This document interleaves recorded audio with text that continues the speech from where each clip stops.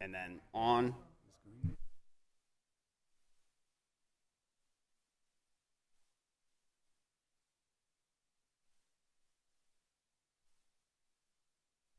Talking.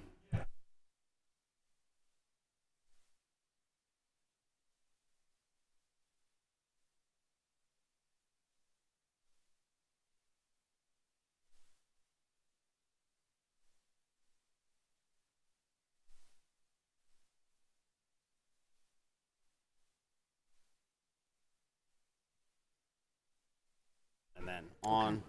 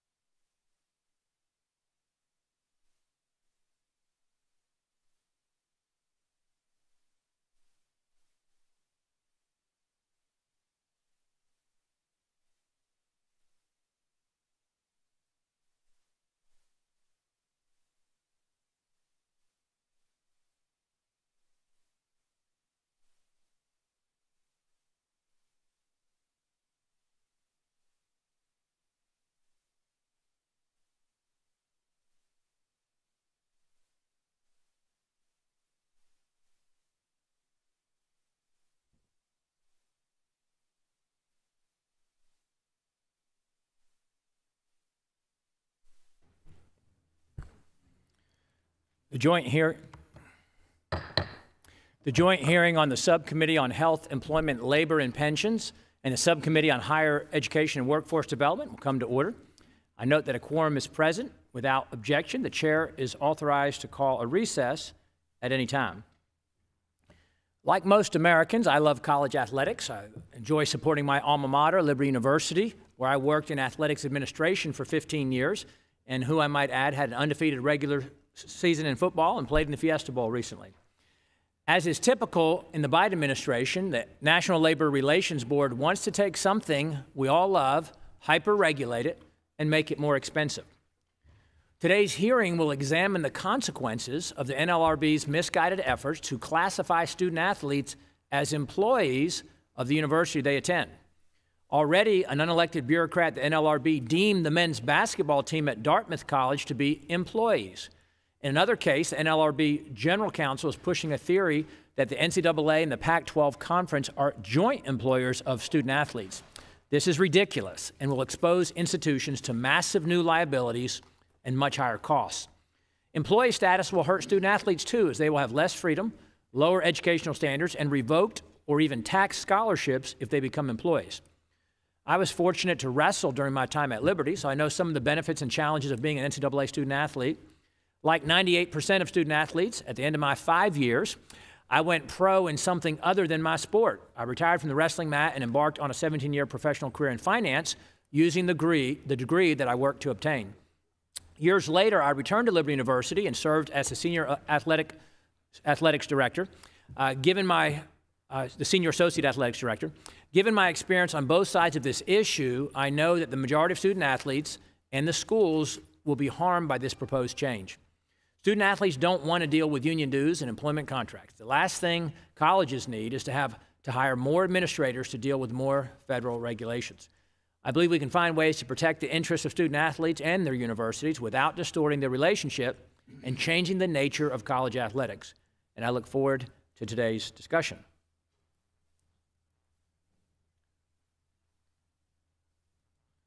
I now yield to the ranking member of the Health, Employment, Labor, and Pensions Subcommittee for his opening statement. Thank you, Mr. Chairman. I want to thank the witnesses for being here today. The labor movement delivered our nation's most necessary protections for workers, including minimum wage, workplace safety laws, and the 5-day work week. This shifted power from unscrupulous employers, not all employers, who profit off the backs of workers, to giving employees an opportunity to join together for higher wages, better benefits, safer workplaces, and protect themselves and their families. As much as I enjoy reminiscing about my days in college and college athletics, I can't remember that much about it, but I vaguely remember leather helmets, without face masks, by the way. The world of college sports is vastly different now than it was then. Today, the collegiate sports industry rakes in billions of dollars, yet college sports industry rakes in billions of dollars, such college athletes, who are the reason the industry is so popular, do not fully share in this profitable industry. And at the same time, many college athletes who are exploited and lack basic health and safety protections. Some have even experienced food insecurity and homelessness. Against this backdrop, college athletics are understandably looking for ways to level the playing field and gain a more equal voice. That's what this is about, and we should keep that front and center during today's hearing. The world's changed in many ways, and certainly changed when myself and the chairman, although he was more recent than I, were participating in college athletics. So we have to understand that reality, and I think that's what all of us are grappling with here today. The Dartmouth men's basketball team recently came together and voted to form a union, and they were found to be eligible to do that by the National Labor Relations Board. They are trying to ensure that they can advocate for safer playing conditions, among other priorities. Contrary to what we hear today, their efforts do not mean the end of college athletics, and the sky is not falling. Even conservative, Trump-appointed Supreme Court Justice Brett Kavanaugh agrees. And 2 years ago, he said, the NCAA business, this is a quote, the NCAA business model would be flatly illegal in almost any other industry in the United States. And he continued, quotes, college and student athletes could potentially engage in collective bargaining or seek some other negotiated agreement to provide student athletes a fair share of the revenues that they generate for their colleges, end quote, Justice Kavanaugh. Similar to athletes at other NCAA Ivy League schools, Dartmouth players only receive need-based scholarships. And while the team generates a considerable amount of revenue for their university, players have no say in their practice schedules, manage part-time jobs to pay their bills and pay high out-of-pocket costs for serious injuries from practice and games. Athletes should be treated like people, not just sources of revenue for their colleges and universities. We should stand with them and help them get the support they need in this new world of college athletics. I hope we can have a real and meaningful conversation today and not have this hearing turn into an attack on labor unions. I now yield to Mr. Owens for an opening statement. Thank you. The world of college sports is in a transformative period. In 2021, the Supreme Court decided NCAA versus Alston and ushered in college sports into a new era of name, image, and likeness compensation, or NIL for short. Student athletes have also gained newfound freedom to transfer schools freely. But at its core, college sports is about enhancing the student-athlete academic experience and molding young people into productive citizens. All this could be lost if the radical Biden NLRB has its way. The Biden NLRB is the most activist pro-union government agency in history. It has taken this opportunity to declare student athletes to be employees. At Dartmouth, an unprecedented NLRB ruling classified student athletes as employees has paved the way for basketball teams to unionize. In no world should a scholarship athlete be considered an employee for playing basketball. Even more ridiculous, the Dartmouth basketball players do not even receive athletic scholarships, only financial aid based on need. Receiving some clothes and shoes to play a sport you love does not make a student athlete an employee. Classifying student athletes as employees is an existential threat to the future of college sports on many campuses.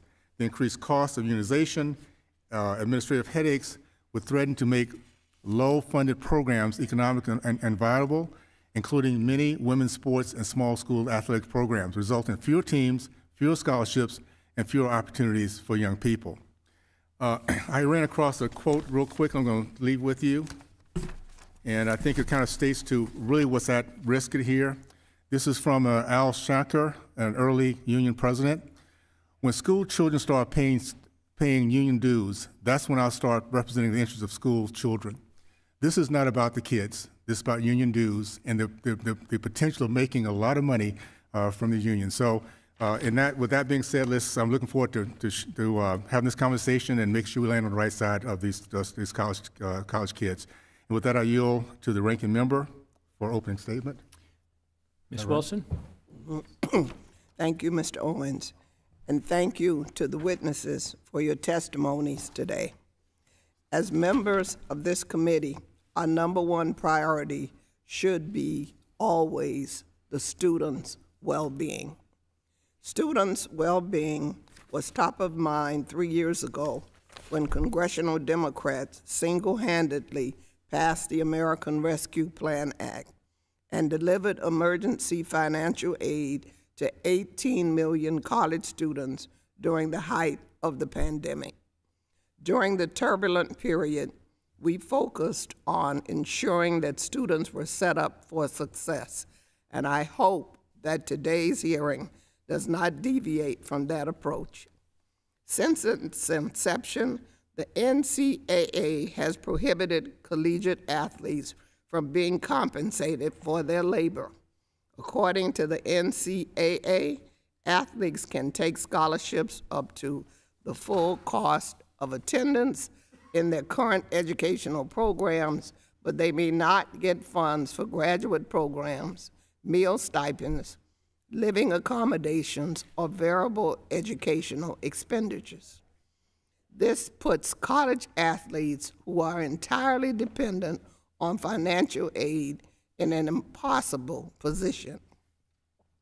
Furthermore, the most essential voice in the room should be that of the college athletes.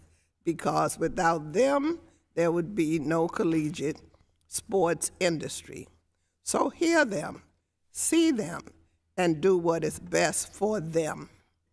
As our witness, Mr. Gaston Pierce, notes in his testimony, the route forward after unionization is undetermined, but we do know that athletes deserve a seat at the table.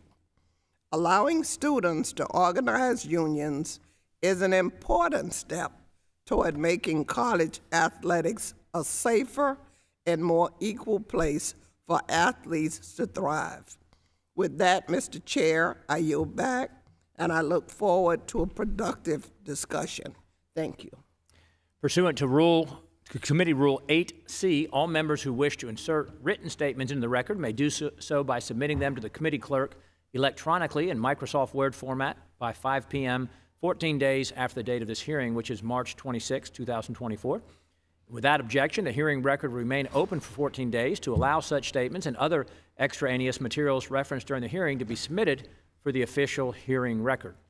We'll now turn to the introduction of our distinguished witnesses. Our first witness is Ms. Jill Bodensteiner, who's the Vice President, Director of Athletics for St. Joseph University, which is located in Philadelphia, Pennsylvania. Our second witness is Mr. Tyler Sims, who's a shareholder at Littler Mendelson in Tampa, Florida, and who before attending law school played NCAA Division I hockey for Providence College and then played professionally for 3 years. Our third witness is Mr. Mark Gaston Pierce, who's the Executive Director of the Workers' Rights Institute at Georgetown Law, which is located in Washington, D.C. Our final witness is Mr. Matthew Minton, who's a professor of law and executive director of the National Sports Law Institute at Marquette University Law School, which is located in Milwaukee, Wisconsin.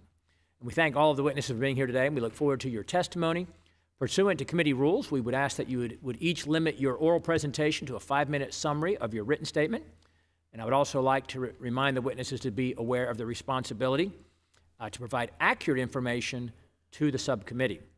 And so now I would recognize Ms. Bodensteiner for 5 minutes. Good morning, Chairman and Ranking Members.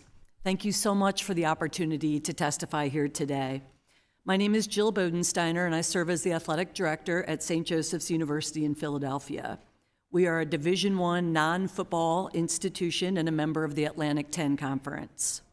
In my previous career, I practiced employment law for 15 years.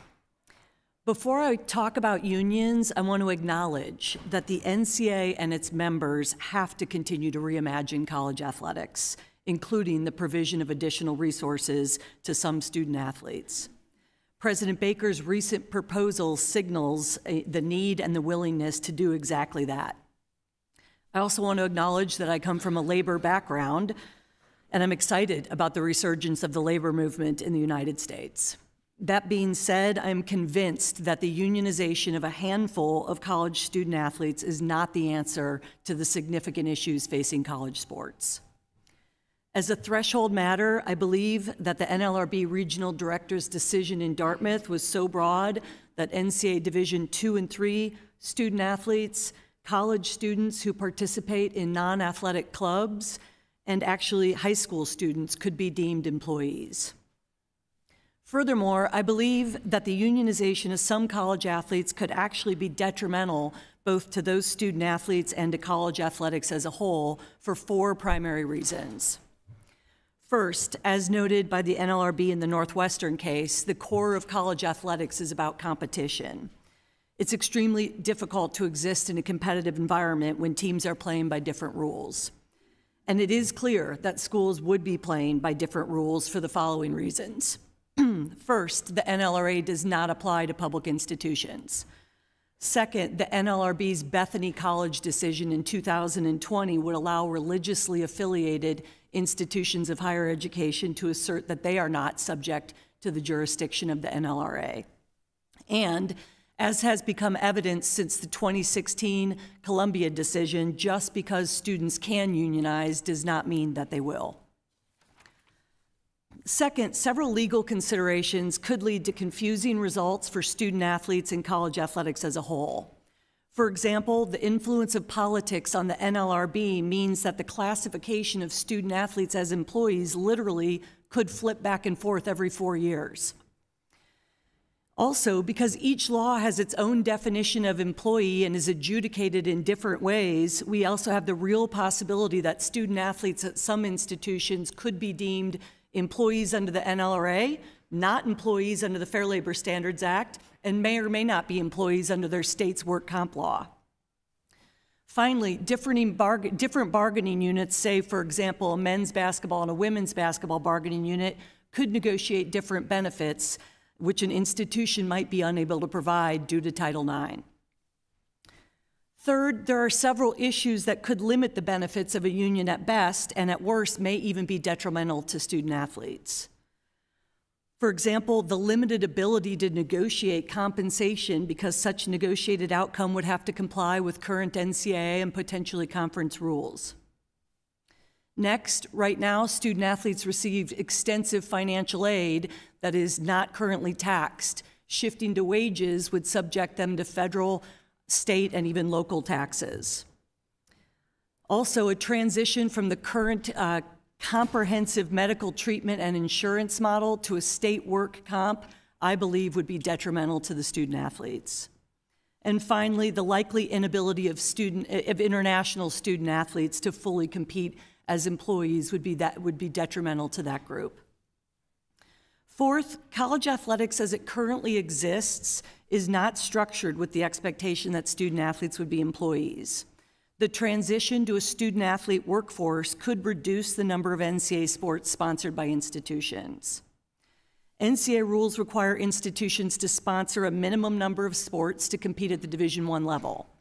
Many of us, including St. Joe's, exceed that number so that we can offer all of the benefits of college athletics to more student athletes. These additional sports generally do not generate revenue.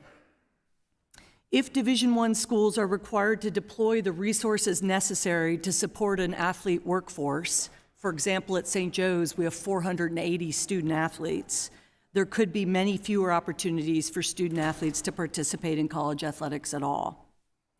In sum, I believe that the limited benefits that unions could potentially gain for a small group of student athletes throughout the United States would not outweigh the considerable negative impact it could have on student athletes in college athletics as a whole. On behalf of my peer institutions and all of our student athletes, I want to offer my appreciation to the members of this committee for your consideration of these important issues. Thank you. Thank you. We'll now recognize Mr. Sims for 5 minutes. Chairman Good and Owens, ranking members DeSaulnier and Wilson, and members of the subcommittees. I'm so honored and thankful for the opportunity to speak with you today about a topic that is very important and personal to me. I'm especially humbled to be sitting here with former NLRB Chairman Mark Pierce, who in the Northwestern decision declined to exercise jurisdiction over student athletes, which I actually wrote about in law school. I'm grateful to be here to be able to tell you my story. My wife Casey and I are former Division I athletes. She was a field hockey player at Towson University, and I played goalie for the men's ice hockey team at Providence College. Frankly, I would not be sitting here today without that experience as a student athlete. That experience was just as impactful and critical to my personal growth, my success in law school, and in my career as a lawyer, as was the rigorous academic course load I took at Providence. Some of the many lessons I learned as a student athlete include the value of hard work, discipline, teamwork, multitasking, performing under pressure, and taking constructive feedback from coaches, even when I didn't want to hear it. Before going to law school, I tried to follow in my father's footsteps to the NHL. I played professional hockey for 3 years in the minor leagues for 9 different teams in 3 different leagues, and was a member of a union called the Professional Hockey Players Association. I appreciated the PHPA as a professional, and I saw value in union representation at the professional sports level. The student-athlete learning experiences over 4 years are fundamentally different, though, than the experiences I had as a professional athlete. In fact, it is those experiences that helped me become a professional athlete and deal with the pressures and realities of professional sports. I think the educational piece of playing a college sport is often lost in the discussion about whether student-athletes should be considered employees. I believe Chairman Pierce and the rest of the unanimous board members got it right in the Northwestern case. These are some of the reasons why I do not believe that student-athletes should be classified as employees under the National Labor Relations Act. Any wages and other compensation paid to student athletes would be taxed. But what about our scholarships that are currently tax-free? The tax code exempts athletic scholarships, but does not exempt scholarships when paid in exchange for services like teaching, for example. Will student athletes also have to pay taxes on scholarships? In a typical workplace or in professional sports, employees must perform well or they risk losing their jobs, which is what happened to me a number of times playing professional hockey. Could my tenure with the school be terminated at any time if I wasn't playing well? Would I have time to work through it and try to improve? What if the school did not agree to our demands and the union called us out on strike? An employer is not required to pay employees on strike. Could I still go to class?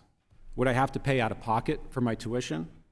How would that affect both my academic and athletic career? At Providence, I wanted to become a better hockey player, not only to help my team win, but to try to make it to the NHL. So I voluntarily put in extra time on the ice and in the weight room. Under a collective bargaining agreement, would that be considered overtime?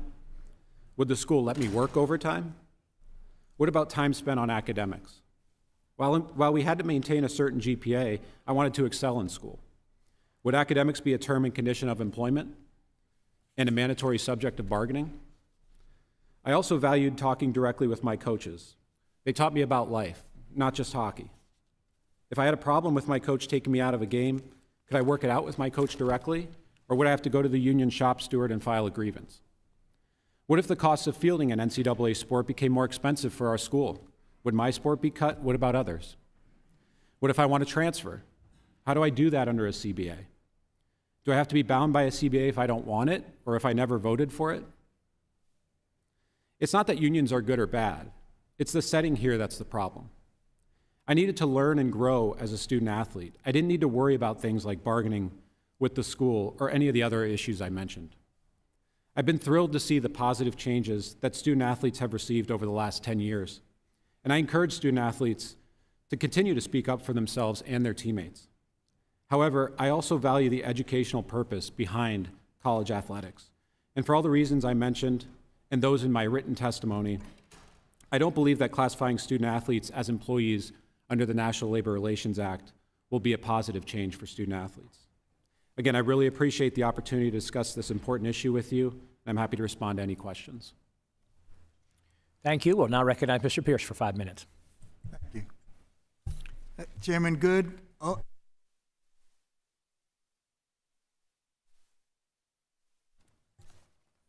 DeSaulnier and Wilson and members of the subcommittee, thank you for the opportunity to testify before you today. I was chair of the National Labor Relations Board, as you know, and it makes me feel kind of old to hear about somebody in law school reading my decisions. In 2023, NCAA recorded nearly $1.3 billion in revenues. Yet since its creation in 1906, the NCAA has barred collegiate athletes from receiving compensation for their labor. Until recently, athletes were even barred from monetizing their names, image, and likenesses. Despite the NCAA's record of legal success, trends seem to be increasingly turned towards defining college athletes in a different way. Last year, legendary Alabama football coach Nick Saban endorsed the college football players unionizing.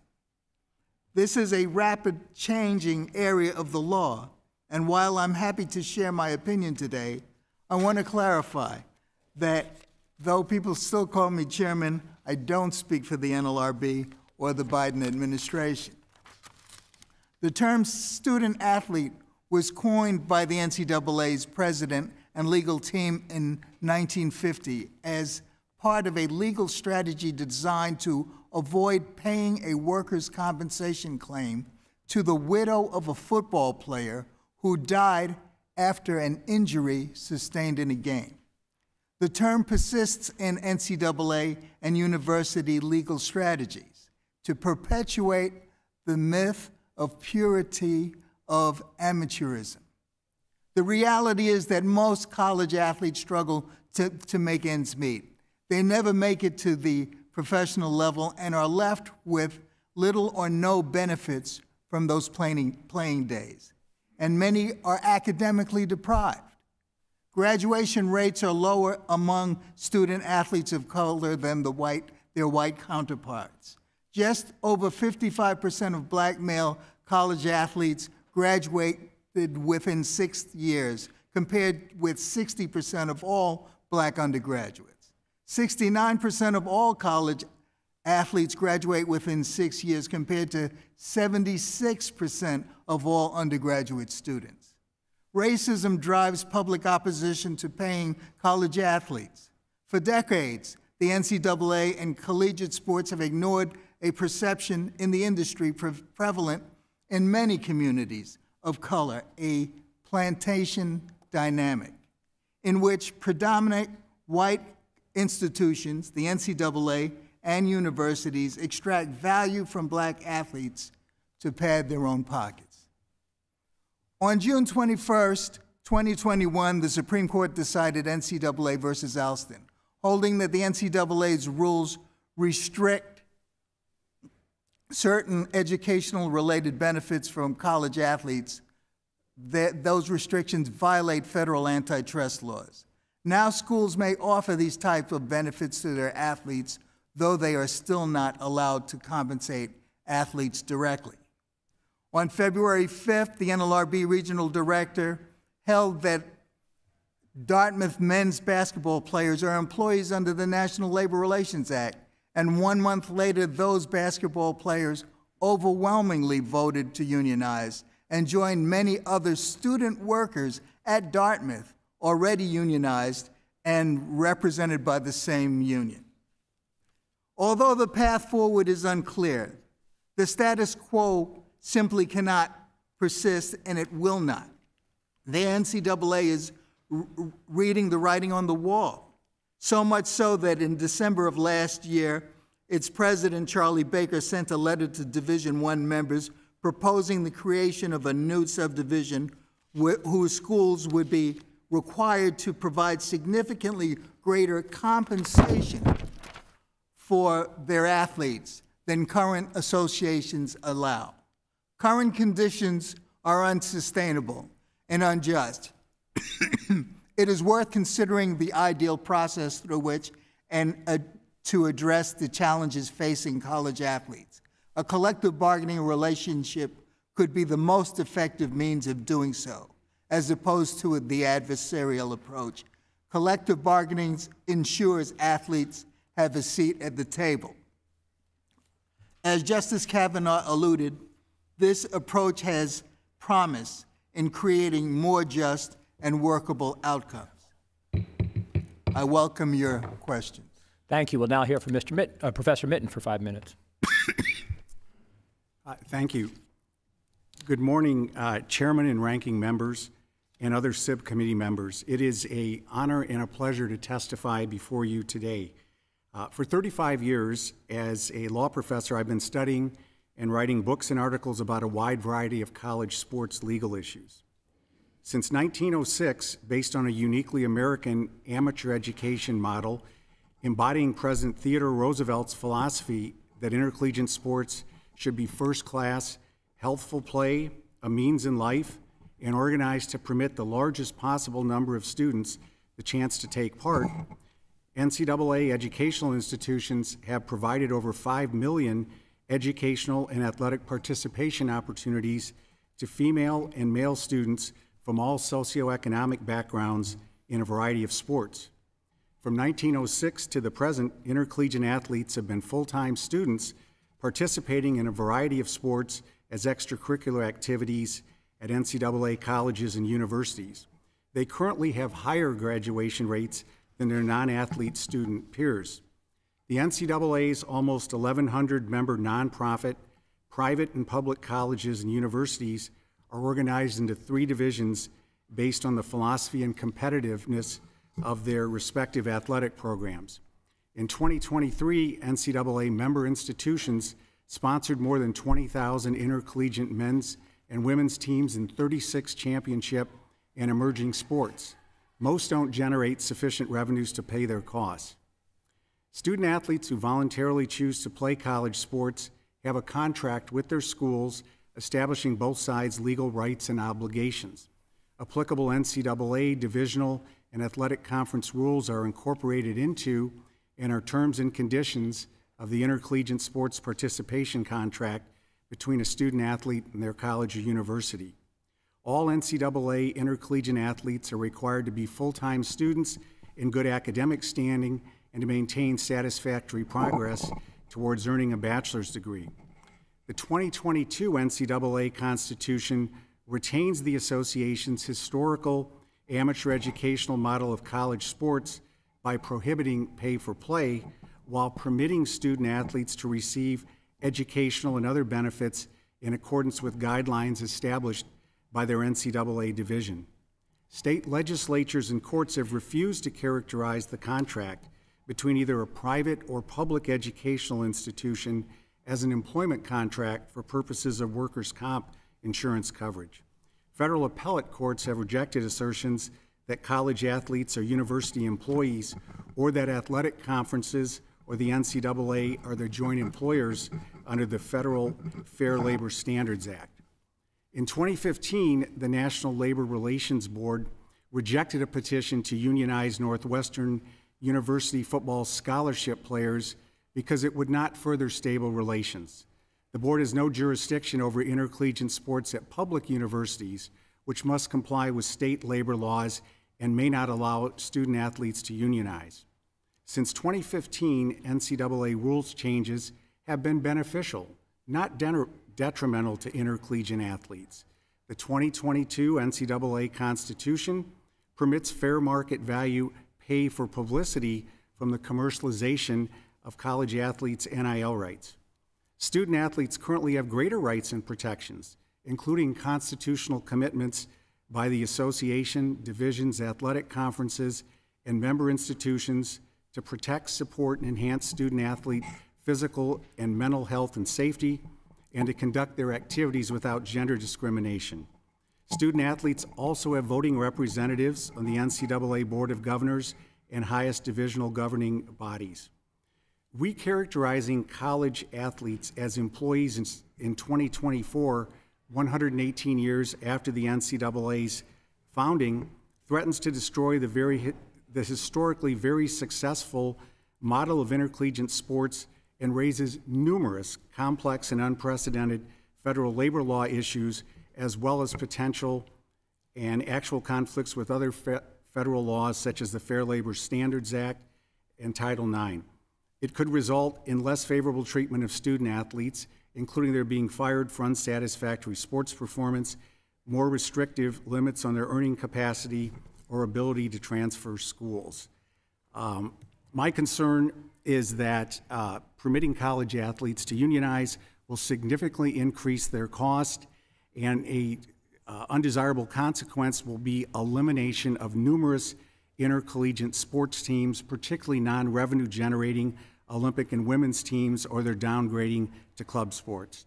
Thank you for considering my testimony, and I welcome your questions. Thank you, Professor Mitten.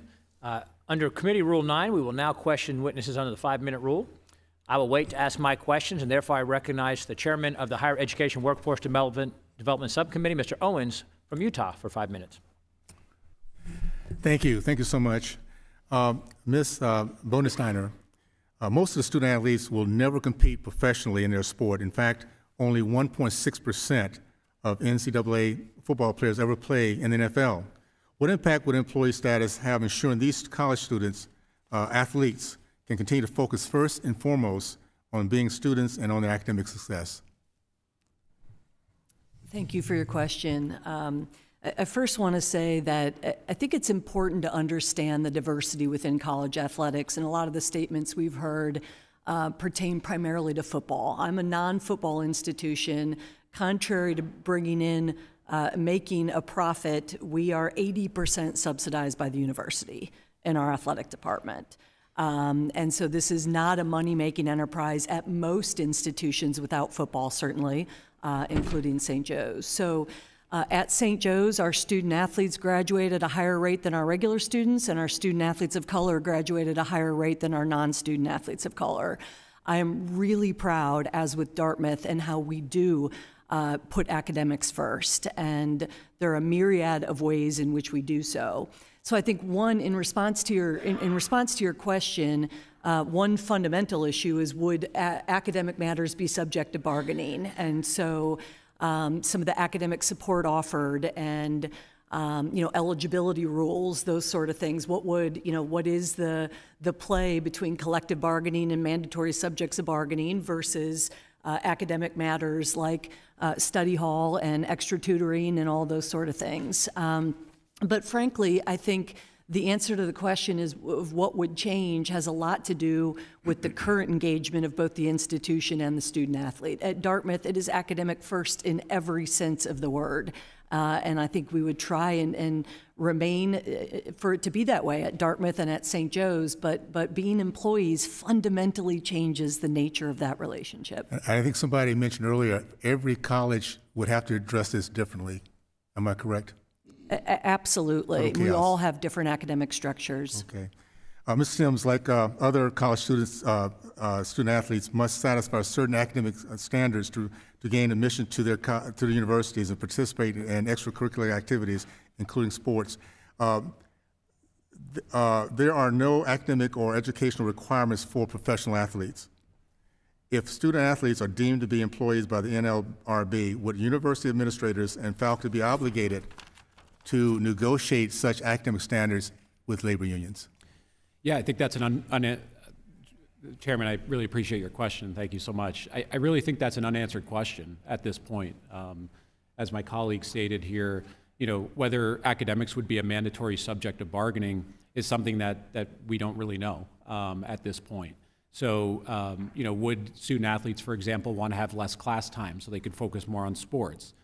We don't know those answers. And frankly, it would fundamentally change the thought process of a student athlete, because they'd be focused more, in my opinion, on compensation and how much money they're going to make, as opposed to making sure they get to class, having class requirements. I remember when I was at Providence, I would get, we would have check-ins. Our coaches would come to class and make sure that we were there. So would that all change? And the answer is we don't know. Okay, very good.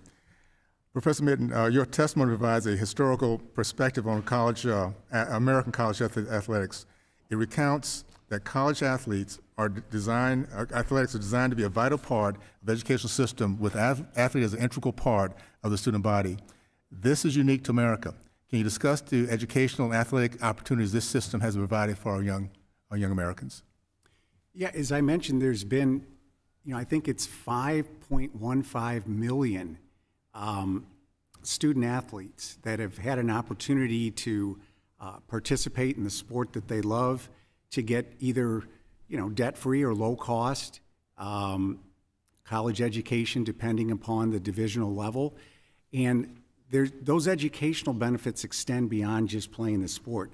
So, for example, I've been on law school admissions committee at a couple different law schools, including my current one at Marquette. And I can tell you, when I see applications from former intercollegiate athletes, that's a very big plus factor for me, because of the learning, teamwork, cooperation. Not every day is going to go great. The discipline, time management skills, I think, is absolutely critical on that. So for me, I've seen it, even though I didn't have the good fortune to be an intercollegiate athlete. The benefits, educational benefits that extend after the student athlete has started playing their sport. Thank you. Now you're back. Thank you. We'll now recognize Mr. Courtney from Connecticut for 5 minutes. Thank you, Mr. Chairman, and thank you to all the witnesses for your very thoughtful comments. I mean, I think this is really a helpful exercise to sort of, tease out, again, a lot of the issues. So, Mr. Pierce, when you were chairman of the NLRB, you were there when the Columbia University decision was handed down that recognized the right of teaching assistants to organize and unionize. I've been around in Congress for a little while, and this certainly has echoes of the same sort of arguments, or the echoes of the arguments against it sound familiar today, in terms of just that, these are people who are getting all kinds of other benefits in their life journey, and that they really don't belong to be in a category recognized by the NLRB. And I was wondering if you could just sort of tease out a little bit more about the fact that you know, the world didn't come to an end, you know, when NLRB recognized a right to organize, and that, you know, universities benefited to them probably more than it cost universities, and that sort of seems very analogous to the situation we're discussing today. You're absolutely right. Thank you for that question. The Columbia decision demonstrated most emphatically that the quest for a degree as a student is distinguished from the obligations and the benefits to the school that are gained through the employment of these students as employees. So employees have to do work. In this situation, the work of the college athletes will be playing the sport. The questions related to whether or not the academics will be imposed upon is not exactly on point, given the fact that the athlete's job will be playing the sport, and the athlete's activity relative to his or her degree is being a student. What we learned in Columbia was that the functioning of students as employees worked very well, and what was instructive in that regard was the public sector, where students had been employees for decades before the Columbia decision had started, and they have functioned very well. In fact, their abilities have been enhanced as a result of the security that they've gained. Great. Well, thank you for that answer. And, you know, one thing that I think is important for everyone to also consider is that, you know, recognizing the right to unionize doesn't mean that everybody's going to unionize. I mean, we know that, you know, that only about 10% of the private sector in this country, probably less, is unionized, even though people have the right to unionize. Public support for unions, by the way, is at a near record high. So, you know, but that just demonstrates that, you know, that doesn't necessarily translate into automatic union, you know, formation that's there. So in the case of Dartmouth, where they don't get scholarships, you know, the kids, they don't get scholarships. So for them, you know, the issue of, you know, whether they're going to get taxed or whatever just was a non-issue. But they had other issues which were, you know, I think very legitimate in terms of the fact that they were paying out-of-pocket health costs for injuries which, you know, they incurred as athletes. And again, I represent the University of Connecticut. We have a lot of ACL injuries for our basketball players, which are, you know, in some cases, permanent disabilities.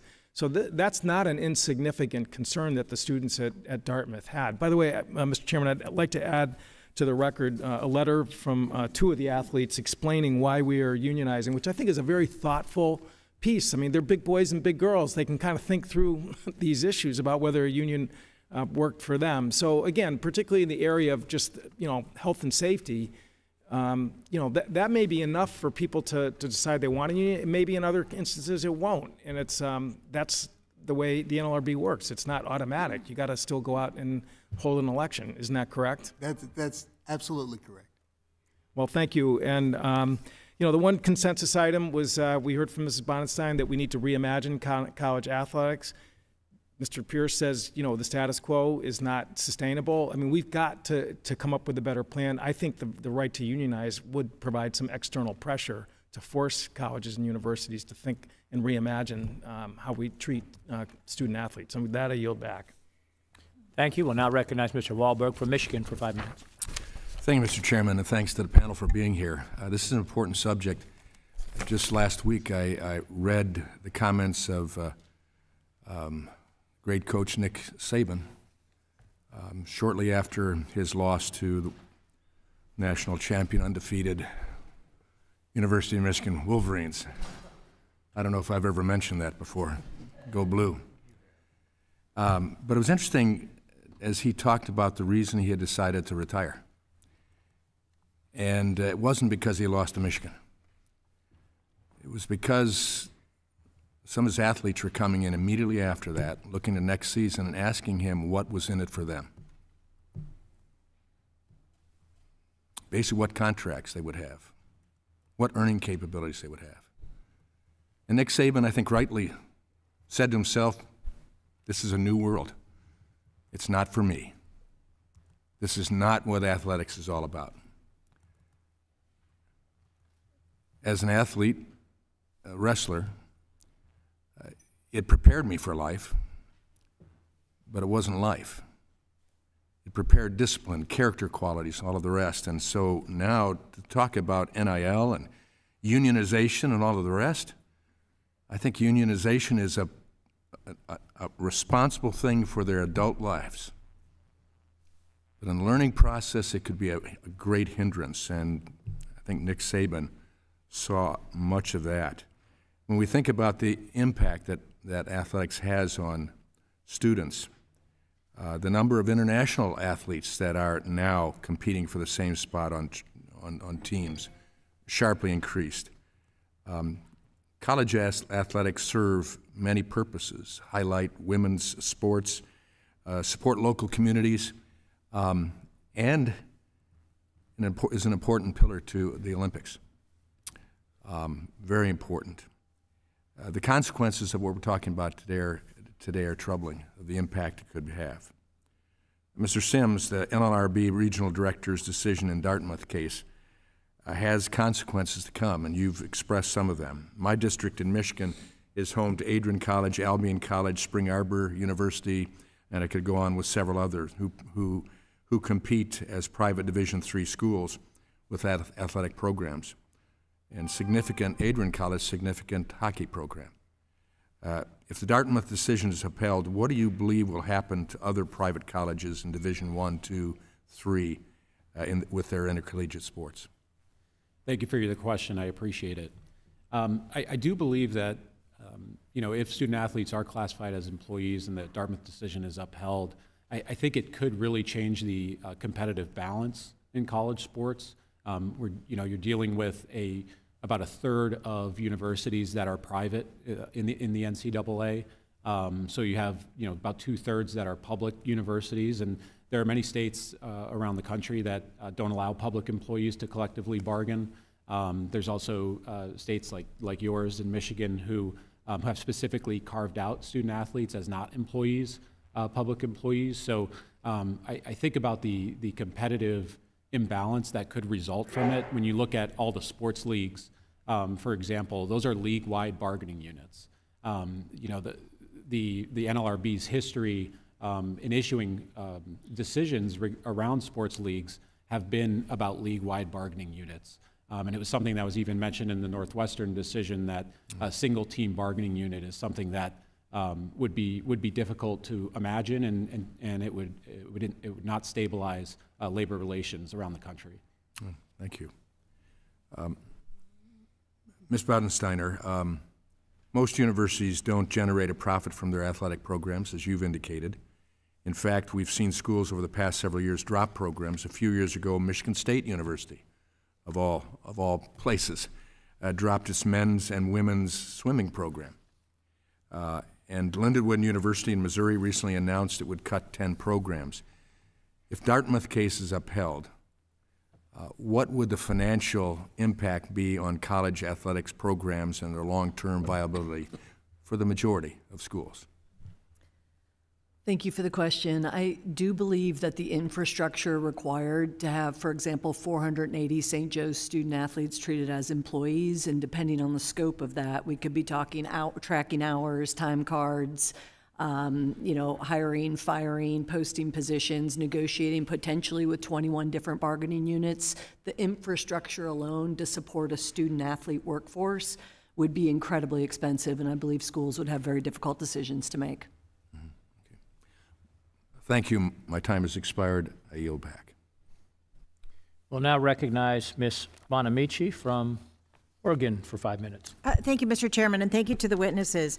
I represent a district in a very labor and worker-friendly state. I'm a strong supporter of collective bargaining for fair and just compensation, benefits, and working conditions. I do want to note that my state just a couple of weeks ago passed legislation prohibiting the NCAA athletic conferences or other athletic governing bodies from punishing schools and student athletes for violating the name, image, likeness rules, although they also added athletic reputation. I think these conversations are happening across the country. College and university athletics, as we know, generate billions of dollars for the NCAA, but most students don't see much beyond scholarships that may or may not cover the cost of their education. And as directed by athletic departments, student athletes invest substantial time in practices, workouts, travel, games, some of which come at the expense of, I see you're shaking your head, Mr. Sims, bringing back memories, right? May come at the expense of attending classes. Despite this, student athletes are supposed to be considered student athletes or students first, athletes second. Thank you, Mr. Pierce, for giving us a little history about where that came from. Even as the NCAA and the schools they attend continue to profit. Studies in recent years have found that anywhere from 25 to 60% of Division I student athletes have experienced food insecurity.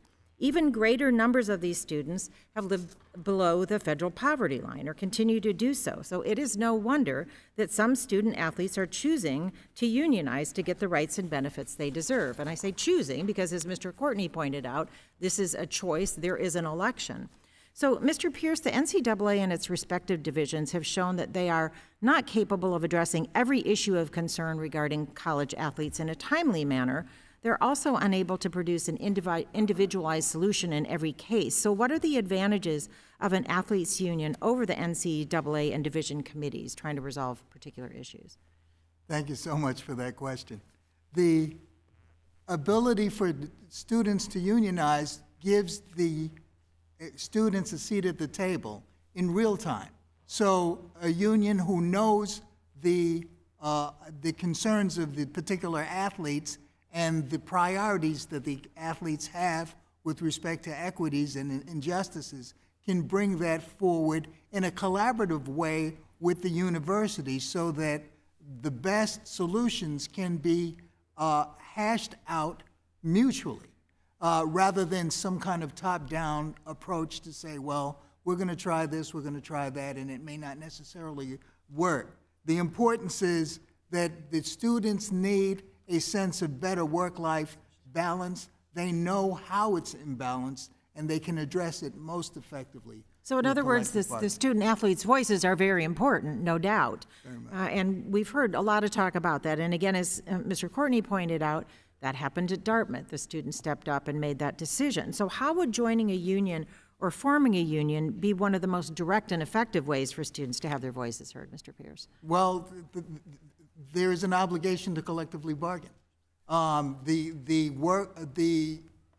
employee status of athletes gives them the opportunity to have that seat at the table that I addressed before. A collective bargaining agreement would have particular provisions that deal with safeguards like safety, how much it would affect your study to have to go through the rigors of sports training and so forth, and negotiate whether or not they have to fly around across continents in order to play within the league for their games and then have to come back with jet lag and trying to study. Those are kind of items that they'd be able to negotiate. No, I appreciate that. And Mr. Pierce, one final question. Some are suggesting that allowing student athletes to unionize, not requiring, allowing them to make that decision and have an election would be the end of college athletics as we know it. Do you agree with that? I do not. Absolutely not, because as we can see, all of the professional sports teams have been able to function and make certain adjustments. Each school has its own unique set of circumstance. Each athlete who decides to unionize can only unionize if the factors exist based on the NLRB's assessments. So it's not going to be one size fits all at all. Thank you, and I yield back. Thank you, Mr. Chairman. Thank you. We'll now recognize Mr. Allen from Georgia for 5 minutes. Thank you, Mr. Chairman. I'm pleased that we're holding a hearing today on this important topic. You know, I believe the American people deserve choice, and that includes someone who's looking beyond high school. You know, we've talked about higher education quite a bit here in this committee over the last few months. A lot of things going on in college that, and then some folks might want to go directly into the workplace or go get a skill, those kind of things. There are all kinds of options available today beyond high school. You know, when it comes, we're talking about athletics here today, but there are lots of other ways to go to college. There are, you know, academic scholarships. There certain corporations give scholarships because people have certain abilities. I played football and all the sports in high school, but my great talent was a long snapper, and I probably could have walked on as a long snapper, but not as a scholarship player. But I had a trade. I learned how to weld in high school, and I used that trade to pretty much work my way through college, and so that was kind of my choice. So there are all kinds of choices out there, and you know, as far as trying to unionize, I don't think if you unionize, you got one choice, and everybody makes the same amount of money. So I don't know how you do that.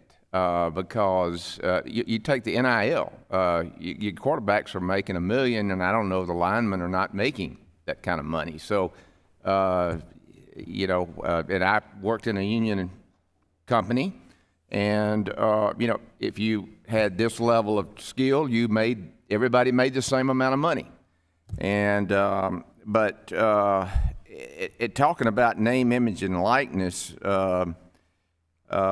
You know, this is what has captivated this whole conversation, and now the Biden's National Labor Relations Board has gotten on board and says, "Hey, this is an opportunity to expand its authority and force student athletes into employee status and unionization, which really will only serve to restrict student freedom and their ability to choose exactly what's the right course for them."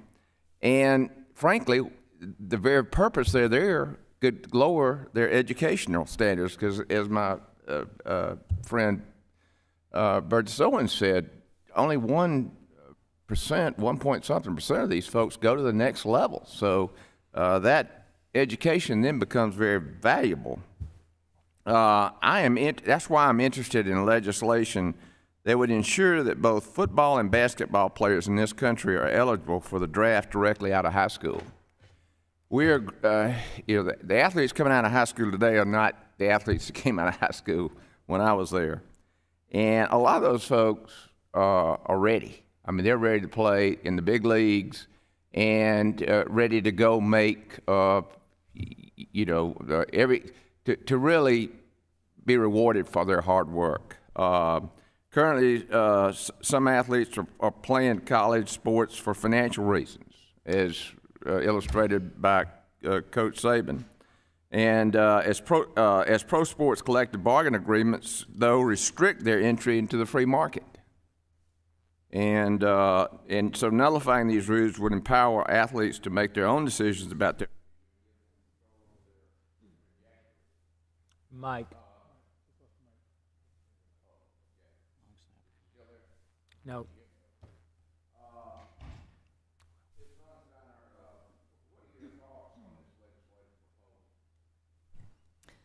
The most popular question I'm asked at cocktail parties is, why does the NCAA have a one-and-done rule in basketball and a 3-year rule? People don't understand those are not NCAA rules. They're collectively bargained. It's great for the owners because they get to see how athletes perform at the college level before they invest money and draft them. Those collective bargaining agreements, particularly in the NFL, basketball's getting better with G League and other options, they have collectively bargained football high school student athletes into one choice only, and that is to attend college, whether they have any interest in getting an education or not. And the fact that the college athletics is a free minor league for the National Football League, I mean, kudos to the NFL for pulling it off, but it's put college athletics in a very, very difficult position. I think the question here, and I'm out of time, but the question here is, do you go to college to get an education, or do you go to college to further your athletic career?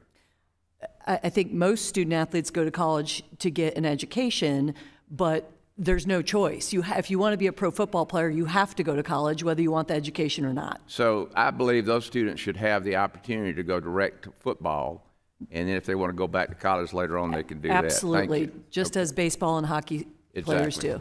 Thank you. Thank you. We'll now recognize Mr. Takano from California for 5 minutes. So is it Ms. Bodensteiner? So you would be open to the idea of separating the idea of collegiate education from public spectacle, the responsibility to provide public spectacle, that the money that accrues from high-stakes athletics, we have created this nexus between universities and high-stakes athletic competition. In your view, there's not necessarily a nexus, or does that need to be one? I think that there is an unfortunate decision that high school football athletes have to make if they want to go to the NFL. Just as many individuals can leave high school and enter a trade and do so freely, I think high school football players are put in a very difficult situation that they have to go to college as their opportunity to get to the NFL. Of course, there are risks that accrue to the collegiate athlete who misses out on an education. But that's a whole other discussion about whether they should be unionized or not. But could we not draw a distinction between schools like yours, which subsidize all of the athletic programs, versus those schools where where athletics, basketball or football, is a high revenue maker? I mean, it subsidizes not only athletics, but one could even say it subsidizes many other parts of the university operation. There are significant differences, and that's, yes, there are significant differences. So we ought to be talking on two different planes here. So, Mr. Pierce, much of what you have written about, I think, applies to the idea that collegiate athletes, many of them minorities, racial minorities, provide a great amount of value. Value, as you said, is extracted from them, and they don't necessarily benefit from the value extracted. In fact, is it not the case that in many schools, coaches make more money than the university president?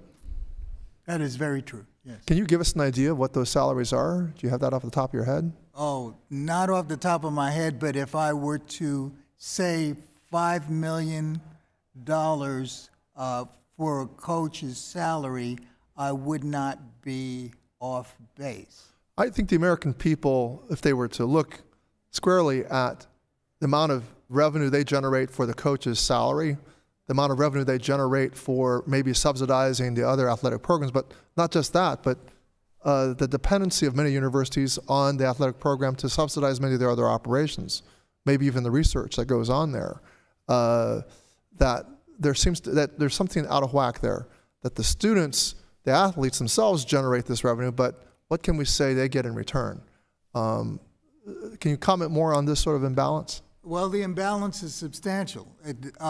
Athletes are not getting their returns, and the athletes of color who are playing football and basketball in the powerhouse schools are, through their services, producing so much revenue for the school that the school is being benefited in other areas that are not profit-making.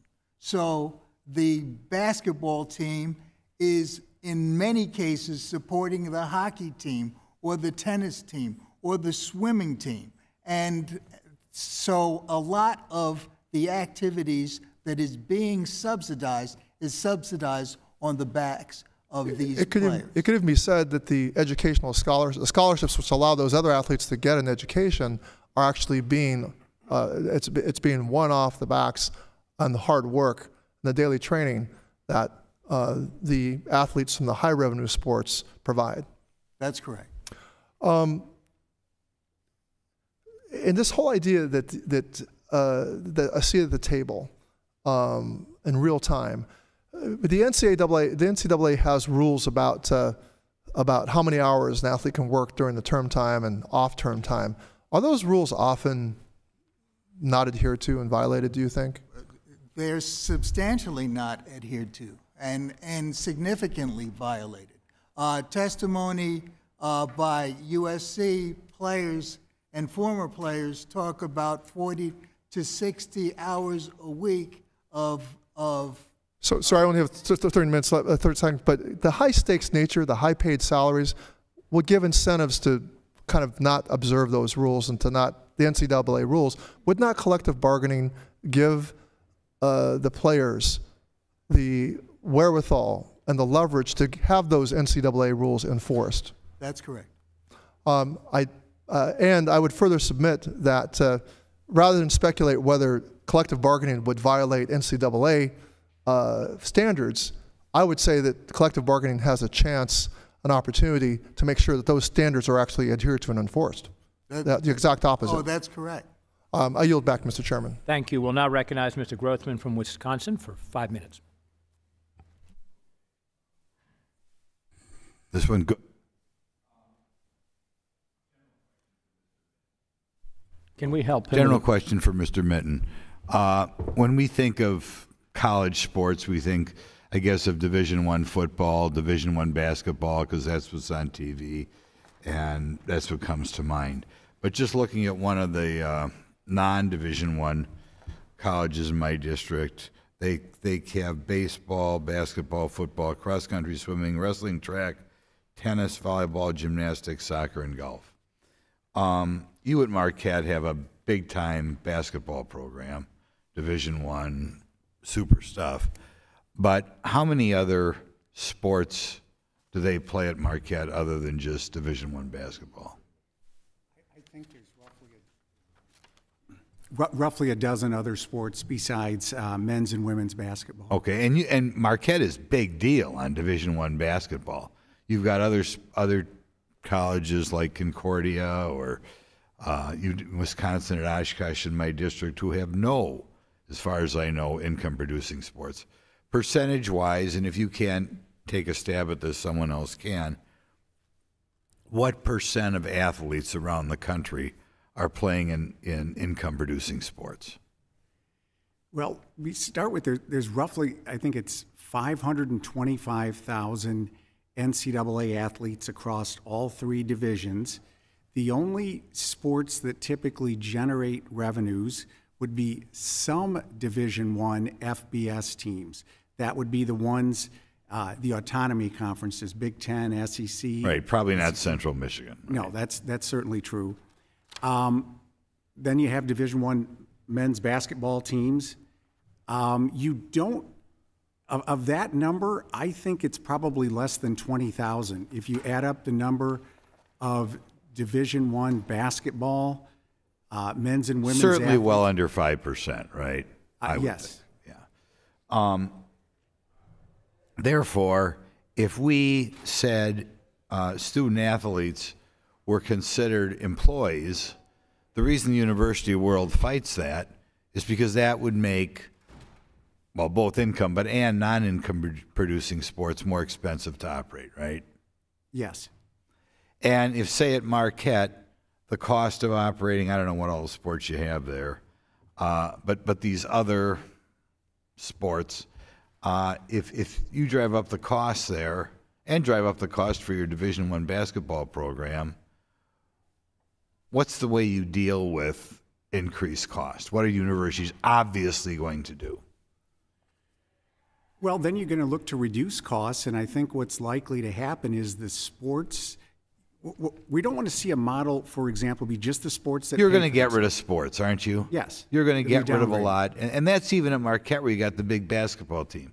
At Wisconsin, at Oshkosh, at Concordia, to name two other universities in my district, who are losing money off the top.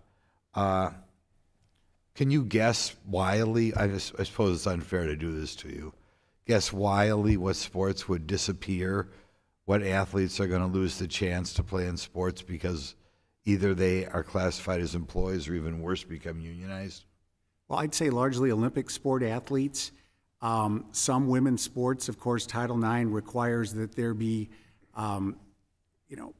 gender equity in terms of number of sports participation opportunities, equal treatment benefit. But I think a number of sports that are now intercollegiate will be downgraded to club sports. Tennis, golf, wrestling, swimming, that sort of thing will become club sports, right? I think that's what's most likely to happen. Right. So the big impact of this on people is a lot of athletes in what we'd call non-income producing sports. I hate to use the phrase minor sports, but they just lose that opportunity, right? I think that's what's most likely. Yeah. One other comment, I want one of you guys to comment on it. It is my belief right now in smaller universities, NAIA or Division III or whatever, that sometimes the universities use these sports, I know they do, and small universities to bring in more tuition revenue. In other words, in a way, they're taking advantage of the kids because they're saying you're going to have this great experience here, but they're feeding off of their desire to continue their high school career, and as the result, maybe they don't wind up with something of value because they've been used just to get more tuition, get more butts in the seats. Could one of you guys comment on that? I'll take a stab at that. I think, first of all, you're right in your questioning. When you think about our rowers, our tennis athletes, they're benefiting substantially from their opportunity to participate as athletes. And I think that's unquestioned. The amount of enrollment and money being brought in by athletes is changing significantly as you look at discount rates on the rise and putting athletics aid on top of that. I think gone are the days at many schools where they're a revenue or an enrollment driver. Thank you. We will now recognize Ms. Adams from North Carolina for 5 minutes.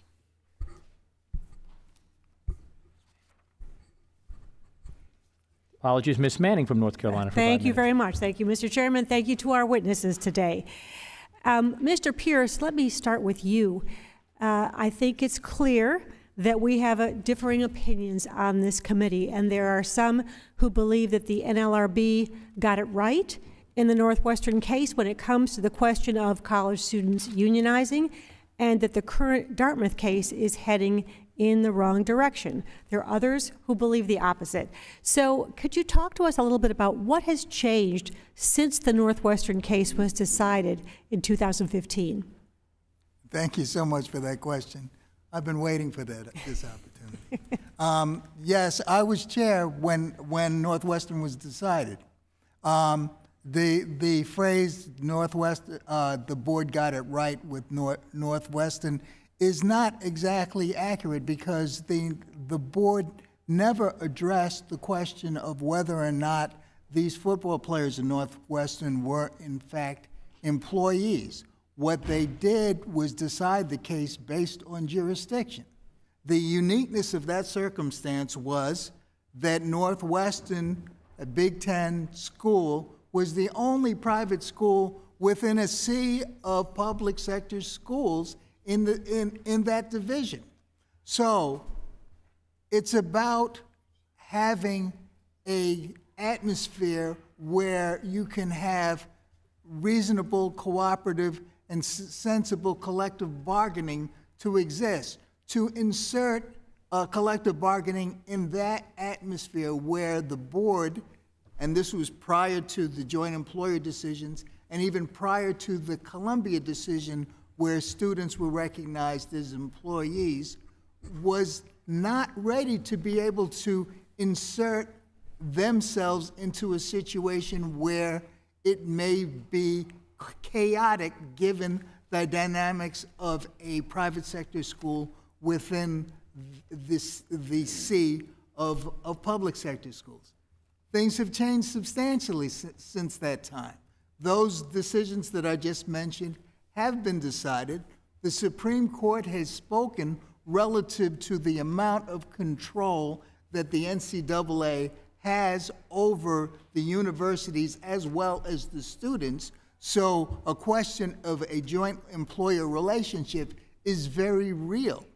And with the Supreme Court saying that the impositions that are being made by the NCAA creates antitrust violations, it has caused a clearer view of the relationship that student athletes have to their universities vis-a-vis the employer-employee So that decision made in a different context has opened up the opportunity for the courts to claim jurisdiction in this particular case.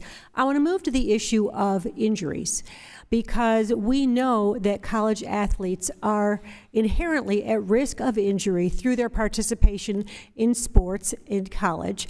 The CDC has estimated that over 210,000 injuries occur every year with student athletes, with sports like football, gymnastics, soccer, wrestling having the highest injury rates.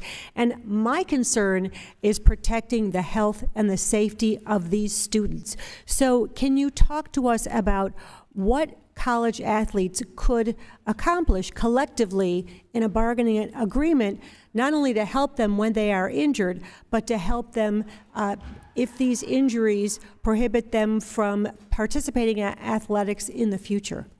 You look to football and basketball contracts in the professional level, where injuries are a significant factor in that sport. There are provisions in those collective bargaining agreements that protect athletes so that they don't lose their ability to continue with their life in a decent way. Remember, at the outset of the NCAA's determination that students were student athletes, it was about denying a workers' compensation claim to a widow. There have been cases that were litigated for years relative to college athletes trying to get compensation for the injury that they sustained while servicing that school.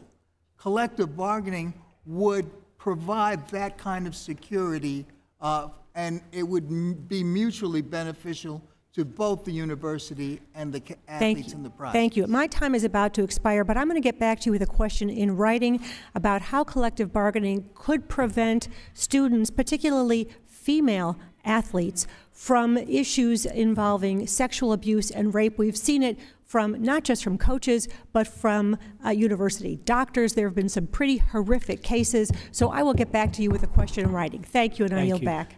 I've been a little generous because I started accidentally going over with one of this side, and we've done it twice on each side. Please, members reminded to keep your remarks and the question time to the 5 minutes, because we have several members to still go with their questions. We'll now recognize Mr. Burleson from Missouri for 5 minutes. Thank you, Mr. Chairman. This is a strange world. I don't know how we got to this point where we're considering unionizing college athletes. There's obviously a lot it creates a lot of problems. Mrs. Bodensteiner, is that right? It is likely that the terms of a collective bargaining agreement between a school and a union representing student athletes would be inconsistent with the NCAA rules. For example, players could bargain for higher stipends or fewer classes to remain eligible to participate in collegiate sports. The university would be put in a bind of whether to bargain over subjects that could result in exclusion from the NCAA competition. What do you think that the schools should do in such a situation? I think for some subjects of bargaining, absolutely. They could be in conflict. Let's say the topic is Sundays off, and your conference has, in the NCAA tournament, has Sunday games. So I think there could be situations where there may have to be a collective decision made between the employees and the employer to say, we can do that, but we wouldn't be able to participate, and let's come to some compromise. I think there would be many conflicts, not all. Some things would be, maybe more gloves, as my softball pitcher who I brought with me today. Provision of equipment and those sort of things would not, but certainly many topics would be also the subject of conference and NCAA rules. I also understand that most of the programs and most universities don't generate profits for their athletic programs, which is in keeping with what it was intended to be at the from the beginning. That it's about academic performance, academic achievement, athletic achievement, not necessarily selling ads and selling tickets. So can you discuss how how this might financially impact universities? Yeah, I mean, none of our 21 sports generates a profit. A few generate revenue. We don't sell tickets to anything other than 2 sports. And so, as I mentioned earlier, I think just the costs of having a student-athlete workforce, we currently have 480 student-athletes at St. Joe's, and just the infrastructure of, the human resources, the bargaining personnel to manage potentially 21 bargaining units and 480 employees would be extensive. Costs that I think decision number one would be, okay, if there are wages now involved, again, at institutions like mine, what does that do to the financial aid? I think that's where the money would have to come from. And Right. so I worry that the access to collegiate or to college would be decreased at some institutions. And the vast majority of universities that participate in collegiate sports are not private universities. These are public institutions or parochial, religiously affiliated institutions. As I understand it, they would not be covered. Does that create a competitive disadvantage? That's the difference with Columbia and teaching assistants, is they're not competing. And then when you look at the pros, it's one giant bargaining, it's one group of players. So yes, just take the Atlantic 10 conference. There are 15 members, 4 publics and several religiously affiliated. So that's who we're competing against. And so when you try and compete for, coaches and athletic trainers and student athletes, some who would be intrigued by the union, some who wouldn't want a piece of it, the competition is what really makes this different. And the fact that inherently only a portion of the Atlantic 10 could be unionized makes it very difficult. Thank you, Mrs. Bodensteiner. Professor Mitten, in professional sports, baseball, MLB, the NBA, these athletes are judged by their performance on the field, and they can be cut for poor performance. In contrast, many student athletes, including those who receive scholarships, cannot lose their scholarships or would be kicked out of school if they do not play well. As employees, would this change the dynamic? Would student athletes be subject to the same job performance standards as professional athletes? Well, I think it's very likely that they could. You're exactly right in that, scholarships can be awarded multi-years, 4 or 5 years at the Division I level, and you cannot a coach cannot take away someone's scholarship. And then I quickly have just a little bit of time, and I want to get this question because I think it's important to our country, and that is, what is the impact that this is going to have on our Olympic teams? Many of the athletes on our Olympic Games who are not paid, they're amateur athletes. Many of them are college athletes. How would this impact America's ability to have unpaid athletes?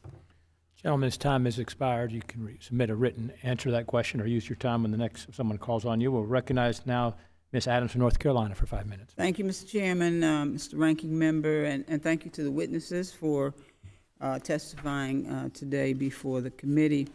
I do understand what it's like to work without being classified as an employee. As I recall pursuing my PhD, I was a full-time teacher of the class that I had, and I was classified as a teaching assistant, but I did the work of a professor, and I probably didn't get the pay of a professor.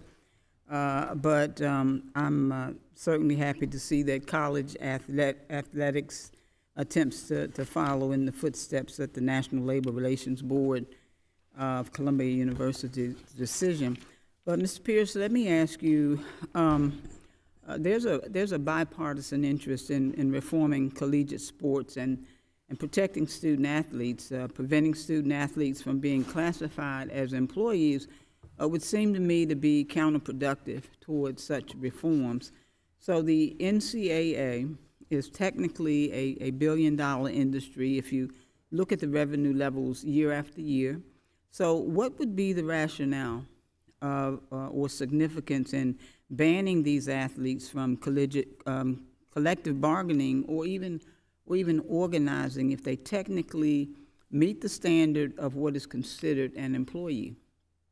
Well, the only advantage I can see is that it keeps the money in the pockets of those who are gaining the substantial revenues.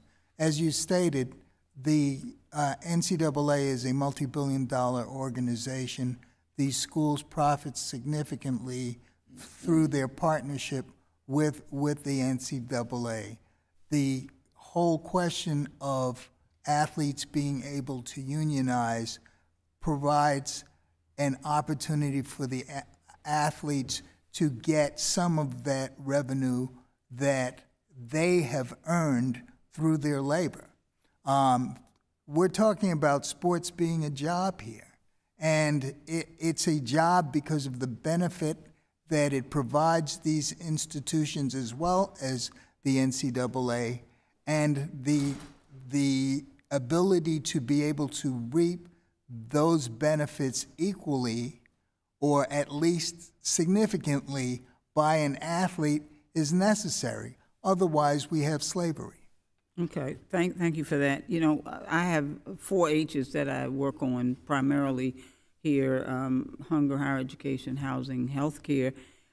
So I do focus on hunger, and I was a little bit dismayed to see that a 2019 survey revealed that 24% of Division I college athletes experienced food insecurity in the previous month.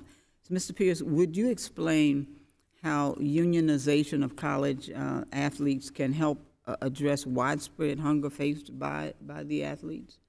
Well, athletes would be able to negotiate their terms and conditions of employment. The revenues that are denied them would be able to be negotiated so that they could sustain themselves through the resources that the school would be able to provide. It would also give them the security that they can continue to have the protections necessary if they have injuries and the like and cannot play. Okay, let me move on quickly. The NCAA has internal regulations which seek to protect athletes, such as the association's cap on weekly hours toward athletic activities, which according to NCAA surveys is often violated. Now, won't a union help enforce NCAA regulations which seek to protect athletes, and wouldn't it further the cause of creating a competitive league? Oh, no question. Just like in any other industrial contract, if the employer tries to impose more working conditions than the contract provides, a grievance can be filed, and that would have to be resolved through a grievance arbitration process. Okay, great. Well, thank you. I have 20 seconds left. I'm going to yield back, Mr. Chairman. Thank you very much. We will now recognize Mr. Bean from Florida for 5 minutes. Thank you very much, Mr. Chairman. Good morning to you, and good morning, committee and witnesses. Welcome. We're glad to have you here. And it is a scary picture we're looking at, I guess. The road we're going down is just a weird place to be. I was just talking to Representative Moran of where we are. Madam Bodensteiner, you've said it's a dark road, and there are some very scary implications should all student athletes be employees. What are some of those at the top of your list to make it scary? I think maybe even beyond the scariness is just I'm not sure it solves the problems. And I acknowledged at the beginning we have issues to resolve, but I'm not sure a handful of unions representing one sport at one school or 10 schools around the entire country gets to those issues in an impactful way. And when you do a cost-benefit analysis and you do look at I think student athletes, there's no money to give at St. Joe's, right? And so now they're being taxed instead of their financial aid. Now they're perhaps going through work comp instead of what I think is one of the most misperceived issues in college athletics is the very rich treatment and insurance benefits that we provide. Happy to go into those in more detail, but I think having student athletes file a work comp claim and the university could deny, and then they go to a work comp judge. I don't see that helping the athletes at St. Joe's. So I think and it detracts from the purpose of college, which is preparing young people for the world of which they are about to embark. So your written testimony is very it's a lot. So thank you so much, Professor Mitten. Employees can lose their job. Employees, if student athletes are employees, let alone whether they're professional play on the field, but they could get fired for just not living up to expectations. Is that true? I mean, we could fire a student employee, they could get fired for not playing well? Yeah, I wouldn't want to have been one of Rick Pitino's basketball players about a month or so ago when he went off on his rant. Now, there could be some protections in the collective bargaining agreement which would provide for a grievance being filed, but that's a rather cumbersome procedure, of course. Gotcha, and I guess it would just depend on what the contract says. That's correct. I could play mediocre and still make sure that I am an employee, I guess. Let's go to Mr. Sims. Mr. Sims, and you've got a unique perspective because you played in college, you played professionally, but is it true, I mean, I'm just thinking, is it true that schools are making their own decisions, but it's really not fair if one school has professional paid athletes and another school doesn't? I mean, wouldn't we have to solve this at a conference or a overall country level to make sure it's a fair playing field for all student athletes?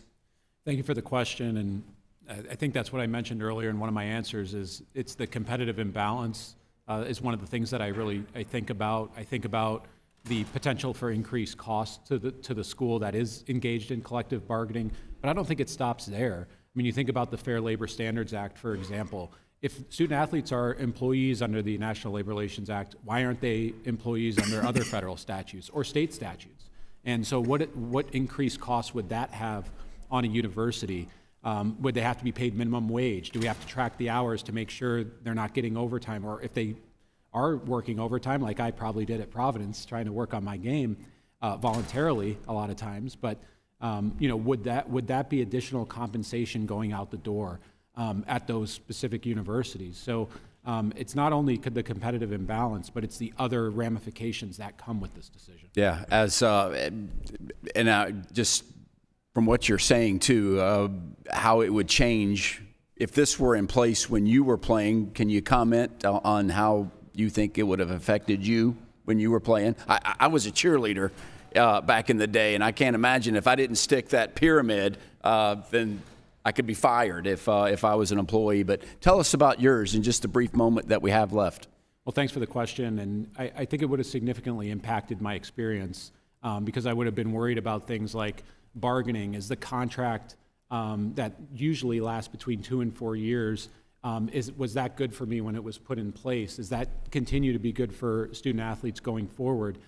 Did the NCAA change any rules, or the Hockey East, for example, change any rules in the offseason that now may violate that contract?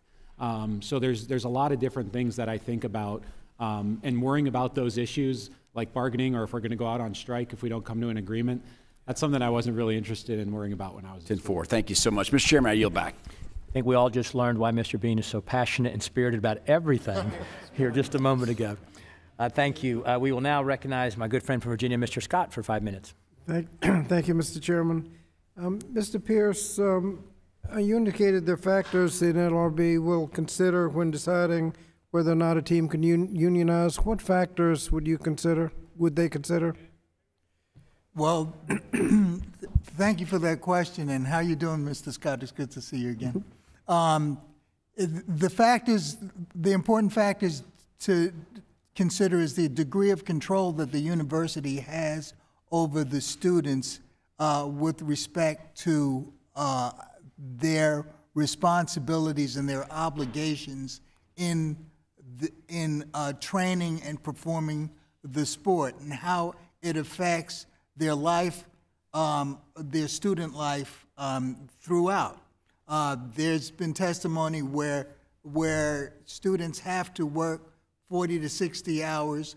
They have to comply with particular regulations. They have to get approval to even get haircuts. Some students have been required to get scanned, and they hire a Gestapo of students to follow them around to make sure that they're going to class. Those kind of elements of control are key elements in determining whether or not the relationship is an employer relationship. The other factor is the compensation that they receive. They receive scholarships as a result of being able to play. The Dartmouth students received early admissions after being recruited and got gear, paraphernalia, being flown all over the country, as well as sports tickets, all of these things that have value. Thank you. And what are the potential bargaining units? Is it just the team? Could it be all student athletes at a school, or the whole conference? What would the bargaining unit be? Well, the bargaining unit would be only the team. It's only the team that has petitioned to be unionized in the Dartmouth circumstance.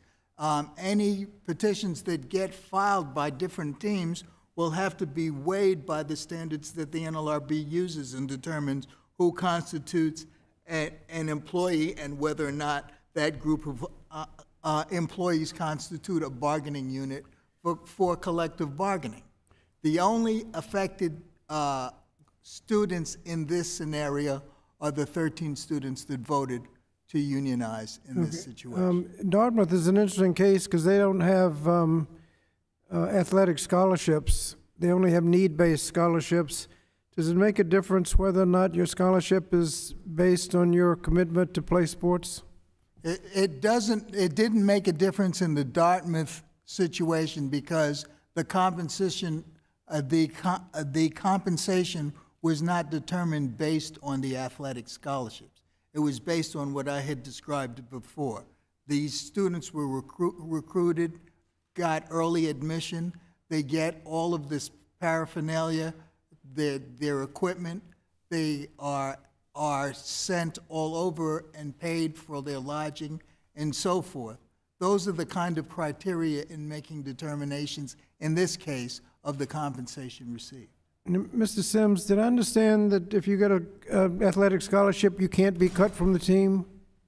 So the NCAA recently passed rules that are in place now, not just at the Power 5 conference level, the FBS Autonomy Conference, but across all Division I schools, that if you receive a 4-year scholarship going into school, that scholarship can't be revoked for athletic purposes.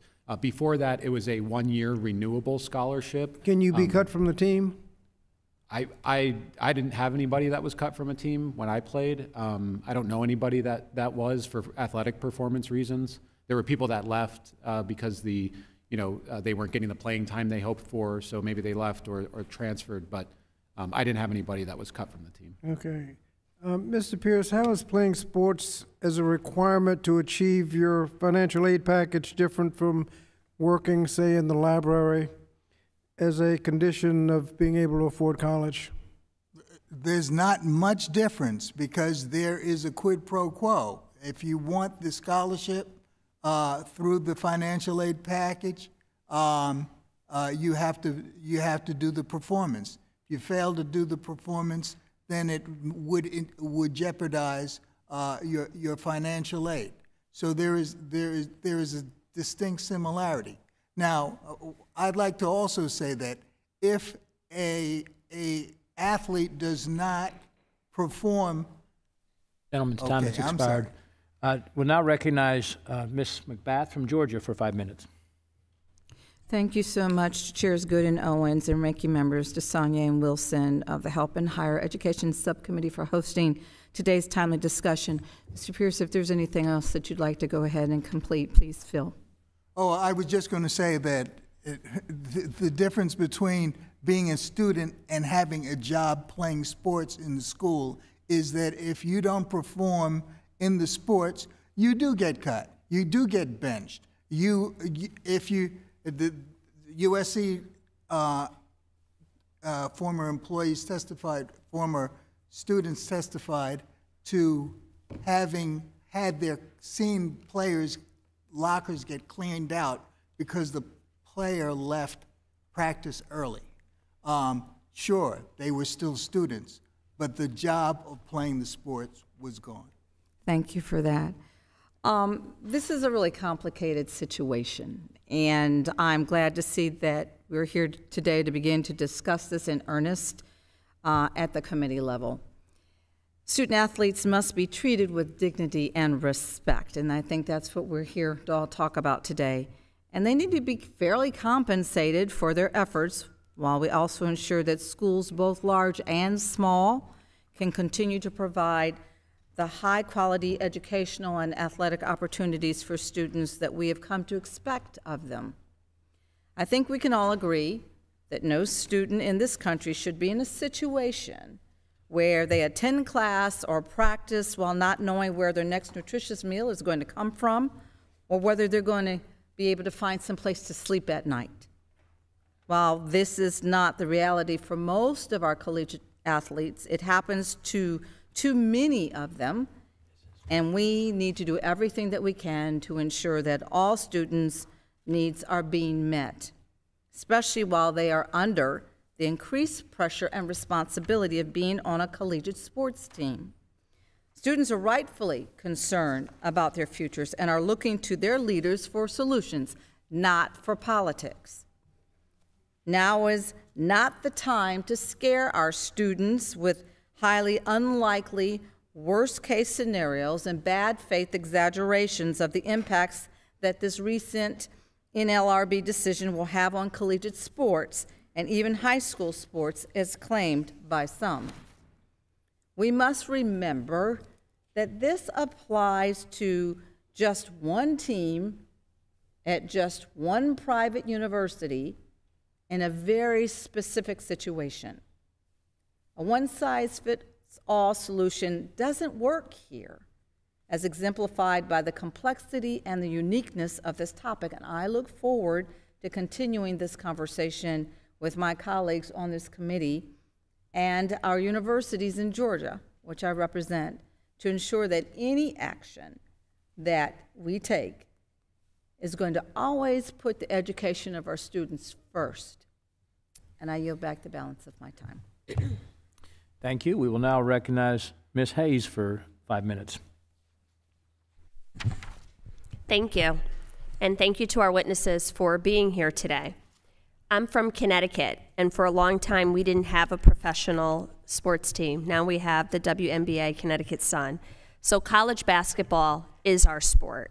And although the NLRB does not cover state schools, I know the benefit of UConn basketball for the state of Connecticut and our economy.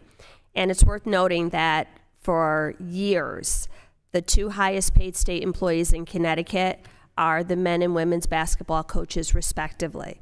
So college athletics has become a multi-billion-dollar industry. This past fiscal year, the National Collegiate Sports Association, or NCAA, brought in $1.3 billion in revenue.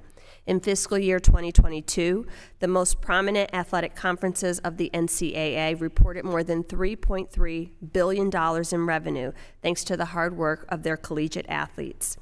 Not only are these athletes not fairly compensated for the value they provide or skills they possess, but their basic needs are often not being met. A 2019 Hope Center for College Community and Justice survey found that almost 24% of Division I athletes experienced food insecurity in the month before the reporting period. Further, a 2022 study published by the National Institutes of Health found food insecurity more prevalent among college athletes compared to the general university population. Ms. Bodensteiner, do college athletic scholarships at St. Joseph University include a meal stipend? And additionally, are the athletes on partial or no scholarships provided with food assistance? Thank you for your question. The amount of scholarship depends on how much athletic aid the coaches have and how much they can give. So some are on full room and board, some are not. But when they're participating in athletics, meals incidental to that participation are covered by the university. Last month, thank you. Last month, I introduced the Closing the College Hunger Gap, legislation that would direct the U.S. Secretary of Education to notify college students of their eligibility for SNAP based on information reported through the FAFSA form. Ms. Bodensteiner, do you believe that legislative efforts could help to make sure that college students are receiving meals while they are on the university campus? I think all students need to and deserve to have meals when they're on campus. I've been, horrified at the concept of reducing or doing away with Pell Grants that's been spoken about. And athletes can receive Pell Grants, and many do, although at our institution it's less than 10% who are Pell Grant eligible. But I am in favor of any legislation that helps give college students in general access to food. Wow, I didn't expect for you to be my favorite witness today, but thank you for that, because I too agree with those things wholeheartedly. All students, hungry kids don't learn. And for a student to be expected to play sports and not have food just exacerbates that issue. In 2015, athletes in football, baseball, men's basketball, and women's basketball in Division I sports reportedly spent about 40 hours a week on athletic activities in addition to the hours spent on academics. Dartmouth basketball players cited their struggle to pay bills as one reason behind their decision to unionize. Mr. Sims, in your opening, you raised questions about tax status, overtime, and what the definition of an employee is. Aren't all these things issues that could be negotiated at the bargaining table and agreed to by both sides, the students and the employers or the universities? Thank you so much for your question. Yeah, those issues certainly would be issues that would be collectively bargained. The question is whether the university or the union on the other side would agree. And that's a lot of the uncertainty that I spoke about in my opening statement was about the uncertainty in collective bargaining and how that would play out. But isn't that the point of collective bargaining, to bring those questions to the table and get both sides to come to a compromise? I mean, every time a union goes to the table, there's uncertainty about what's going to happen on both sides. That actually is the basic premise behind collective bargaining. Correct, that is the premise behind it. But the collective bargaining only requires you to bargain in good faith. It doesn't require you to agree to the other side's proposals. So again, the question is the uncertainty of whether that would actually benefit the student athletes or not benefit the student athletes. And that's really part of where my concern lies. But if it doesn't benefit, the athletes have the opportunity to walk away. My time has expired. Thank you all for your testimony today. I yield back. Thank you. We'll now recognize Chairman Fox for 5 minutes. Thank you, Mr. Chairman. Ms. Bodensteiner, an NLRB regional director recently found that the men's basketball players at Dartmouth College are employees. The student athletes subsequently voted to join a union. Can you discuss what impact this decision could have on competition in college athletics? Thank you for the question.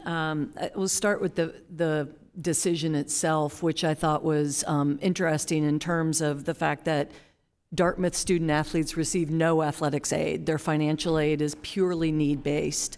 So this is a very unusual, I think, application.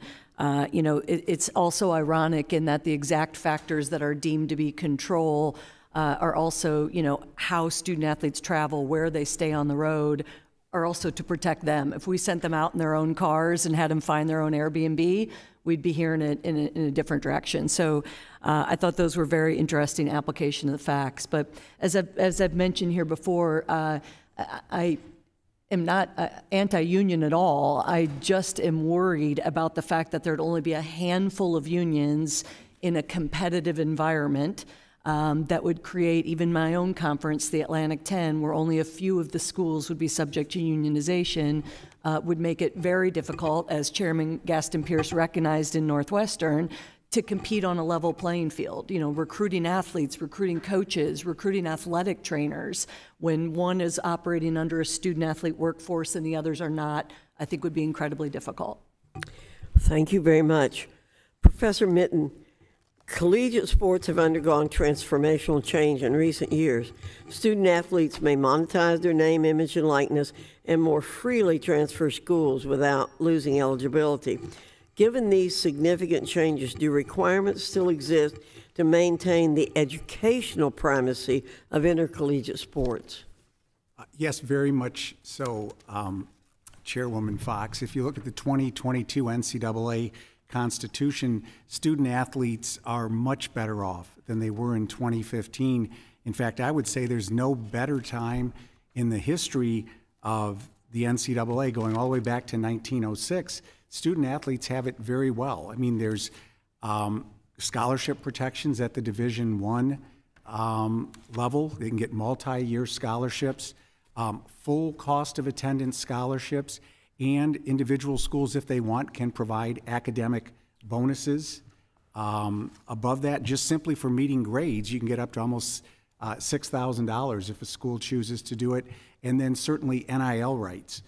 There are some athletes that are getting 6- and 7-figure deals. Well, I think it's always been significant that we do say student athletes. Mr. Sims, in your written testimony, you note that you do not believe you believe it is not in student athletes' best interest to be classified as employees under the National Labor Relations Act. Can you discuss why you believe that and explain some of the potential consequences of unionization on student athletes? Thank you for the question, Chairman. As I spoke about earlier in my opening testimony, I have many concerns about unionization and whether it would result in positive outcomes or not. The first issue being compensation and taxes. Right now, the IRS currently exempts athletic scholarships. But the IRS does not exempt scholarships that are based on providing services like teaching, for example. So would that exemption status change, and would student athletes have to pay significant tax bills at the end of the year on their athletic scholarships? The uncertainty of scheduling and overtime. Would there be a provision in the collective bargaining agreement that would not allow me to voluntarily continue to work on my craft or go to tutoring or extra classes? So those are some of the examples that I gave and have in my written testimony. Thank you all very much for being here. This is a big topic these days, and I think you've shed a lot of light on the issue for us and given us information that's useful, very useful to the committee. Thank you, Mr. Chairman. I yield back. Thank you, Dr. Fox. We'll now recognize Ms. Wild from Pennsylvania for 5 minutes. Thank you, Mr. Chairman. Excuse my froggy voice. Mr. Pierce, thank you so much for your testimony and your written materials. They were helpful. I've heard a lot of sky is falling rhetoric this morning regarding what will happen because of the Dartmouth case. And I'd like your help in contextualizing that case. Am I correct that the Dartmouth case only affects their men's basketball team, not their women's team or their volleyball teams or other teams at Dartmouth? That's correct. Thank you. And it doesn't automatically affect other schools. Am I right about that? No. Or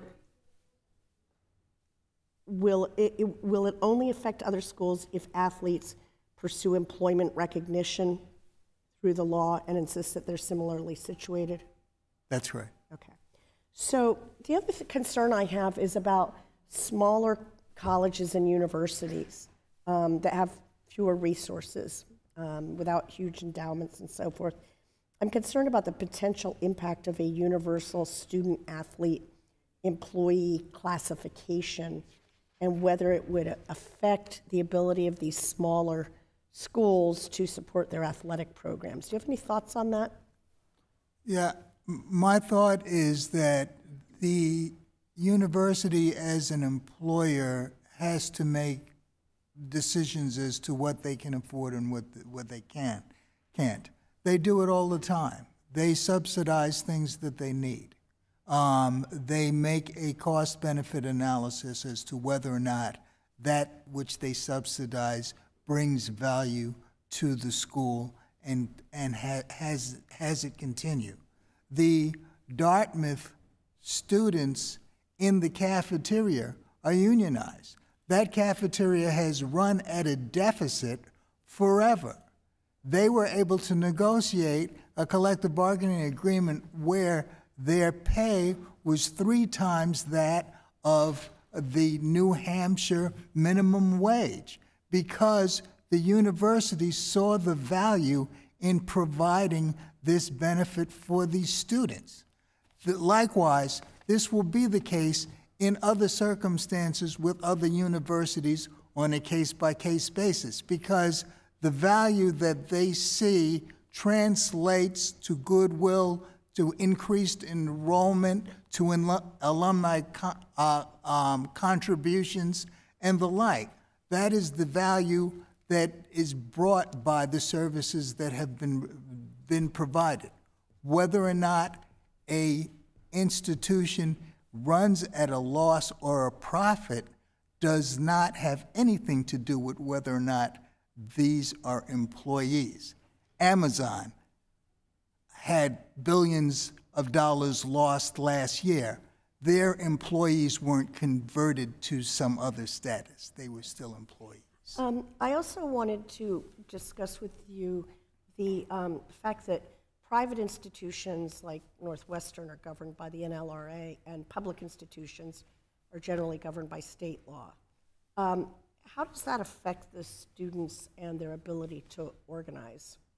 Well, that is a question that still remains. The General Counsel has a theory. She says that with the NCAA, which is a partner with these universities, so much so that it is a joint employer with the universities and should be at the bargaining table, is a private entity that the NLRB has jurisdiction over.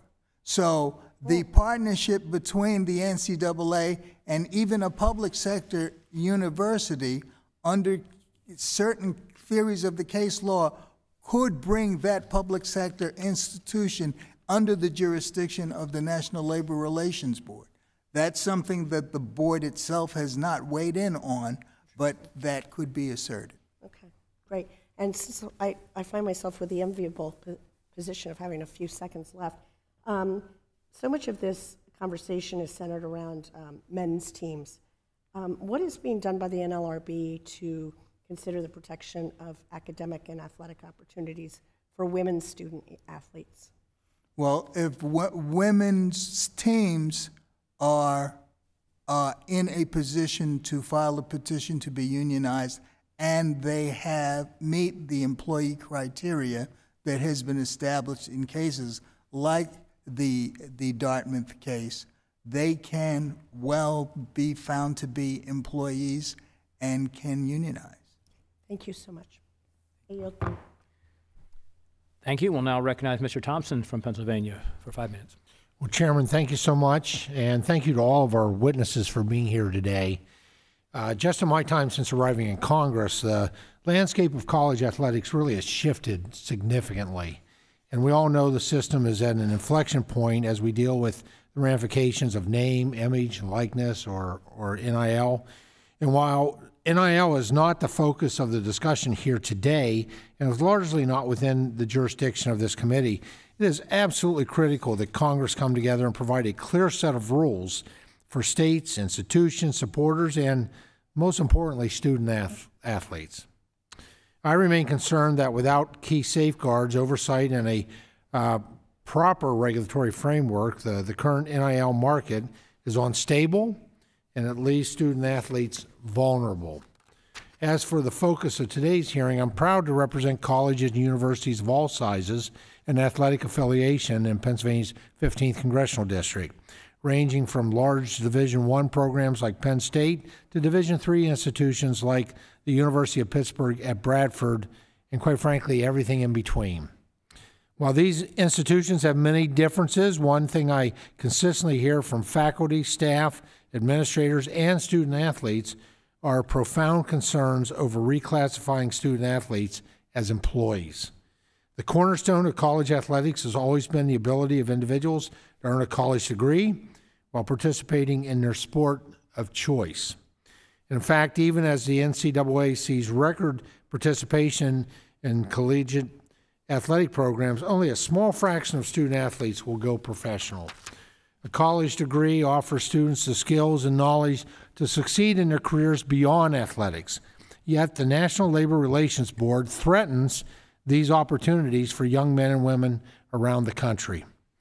Ms. Bodensteiner, I'm proud to see a fellow Pennsylvanian here today, and thank you for being with us. What most people do not understand, as you noted in your testimony, is that most universities, including many large institutions that have successful Division I programs, do not generate a profit from their athletic programs. So my first question for you is, if the NLRB's decision in the Dartmouth case is upheld and student athletes are classified as employees, what would the financial impact be on college athletic programs? Thank you for your question and for your service to our state. The college athletics is currently not set up to manage a student-athlete workforce. We have 480 student-athletes, the administrative and infrastructure that would be required, and as Chairman Gaston Pierce noted, there could be 21 different bargaining units among my 21 sports, and that would be an incredible expense to the institution to try and manage that. Not to mention if there were negotiated benefits as part of that. So I think the cost to institutions would be great. And thank you also for acknowledging at St. Joseph's University, where we do not make a net profit by any means, our coaches are teachers. We are here because 95% of women who have reached the C-suite in Fortune 500 were athletes. That's why we're doing what we do. And to change this from the teaching, the mentoring, and the developing into a student-athlete workforce would be incredibly, go against everything, every reason we support it, but more importantly, would cost a lot of money. So can you discuss how universities would react to the increased cost of operating athletic programs, the overhead costs that would be significant, including any potential cuts you see being made? I can't speak on behalf of my university, but I think just in talking to athletic directors, I think difficult decisions could have to be made in terms of what sport, how many student athletes is the right number, and how many sports you can continue to sponsor to support a student athlete workforce. It seems to me that increased overhead costs will once again become a cost item by which tuition will be reflected in increased tuition. This is a committee that's been obviously committed to making higher education more affordable, and this is counterintuitive to affordability in higher education. If the NLRB is permitted to treat student athletes who do not even receive athletic scholarships as employees, would that impact other students participating in extracurricular activities such as music, theater, and marching band? If you apply the regional director's decision in Dartmouth, I mean, we now have some band and cheer getting scholarships to participate in activities. We have a theory that financial aid is one thing, but financial aid and an invitation to belong is more powerful. And so you could really look at a lot of extracurricular activities under the breadth and scope of the Dartmouth and say that absolutely the pep band members could be employees. They receive gear, they receive lodging when they support our team, and so I believe that they could be considered employees. Oh, thank you. Thank you, Chairman. Thank you. We'll now recognize Mr. Banks from Indiana for 5 minutes. Thank you, Mr. Chairman. Thanks to each of you for being here. I know you've already answered many questions, but Mr. Sims, you have a unique perspective as a labor lawyer and a former college athlete. From your perspective, I think you've already answered this, but would college athletics be able to sustain itself if student athletes became employees? Thank you for the question. You know, one of the stats that I included in my written testimony that I think is very powerful is we've already seen how increased costs or less revenue has affected college sports. You have to look no further than the COVID-19 pandemic issues that colleges dealt with. And in total, excuse me, 112 Division I sports were cut by 35 schools, and 77 still haven't been reinstated. And between March 11th and November 6th of 2020, a total of 352 NCAA sports programs were cut, and the vast majority of those programs were Olympic sports. So given your question, given the administrative costs that could come down the line and potential increased costs if a single unit or a couple units were able to bargain for increased compensation or increased benefits, I'm concerned that these numbers will start showing themselves again. If student athletes did become employees, could universities implement non-compete clauses restricting them from transferring, technically? Thank you for the question. I certainly think that's possible. As I discussed previously, collective bargaining brings a lot of uncertainty. So whether employees can transfer, whether they're not allowed to transfer, we don't know how that's going to play out in a collective bargaining environment. Could student athlete employees be subject to performance reviews? Well, based on my experience in negotiating collective bargaining agreements and dealing directly with labor unions, certainly performance reviews are possible. It again depends what's negotiated into the collective bargaining agreement. But as I had previously stated, when I played professional hockey for 3 years, I played on 9 different teams. I got cut, I got called up, I got sent down, and certainly some of those were performance reasons. And those are the type of things that I would expect to see if a university was compensating student athletes for their performance and their playing proficiency. I could certainly see those type of issues coming up. Could student athlete employees be terminated for poor play or laid off for poor performance? That's certainly a possibility and something that universities would want to include in a collective bargaining agreement, especially if they do agree to certain additional benefits. Could student athletes who are allowed to transfer, could they immediately play for a new school under current rules? They could now. Yes. So but that could be changed if they become student athlete employees. Sure. Under a collective bargaining agreement, the transfer portal, there would be questions about what that would be. Right now, they can transfer and immediately play for another school. But if you have a collective bargaining agreement with your school, there may be a provision in there that prevents the student athletes from doing it. I imagine the same answer would apply to this. If they became employees, could there be a financial penalty for athletes that transfer to another school? Again, that's possible, depending on what's in the collective bargaining agreement. If a student athlete employee was unionized, how would that impact the process of transferring to another school? I think it would impact it in the sense that we talked about, that the NCAA currently has the transfer portal where students can transfer freely and play immediately as opposed to sitting out a year, which was the previous rule. And an individual collective bargaining agreement may render that transfer portal ineffective for that. And how many years of eligibility will athletes have as employees? You and I are making the same point. That's a really good question. I don't know what the years of eligibility would be. Would they try to negotiate more than 4 years of eligibility in a contract? That's possible. They get paid, so they might want to stick around longer. You and I are making the same point. Today's student athletes have a lot of flexibility. And if they become unionized or collective bargaining under this situation, we're taking away, as it seems to me, you can disagree, we're taking away a lot of flexibility from student athletes. Yeah, and it's not only the flexibility, it's the student athletes coming into the school and being potentially subject to that collective bargaining agreement that they never agreed to, right? Or choosing not to go to that school because they have a collective bargaining agreement and that school potentially suffering Seems like we're opening Pandora's box. Thank you, Mr. Chairman. I yield back. Thank you. We'll now recognize our ranking member for 5 minutes. Thank you, Mr. Chairman. Mr. Pierce, you mentioned the case in 1950 where the NCAA defined student athlete. We've argued about this to a certain degree in Olympics and in college athletics as well. Are they really amateurs or not? So in that case, I found that fascinating. I did not realize that what you said in your testimony was student athlete was put in place to protect the institution, the NCAA, from a potential lawsuit from somebody. Could you elaborate on that? And just as from the NLRB's position, if it walks like a duck and quacks like a duck, it doesn't seem like it was ever really amateur at some level.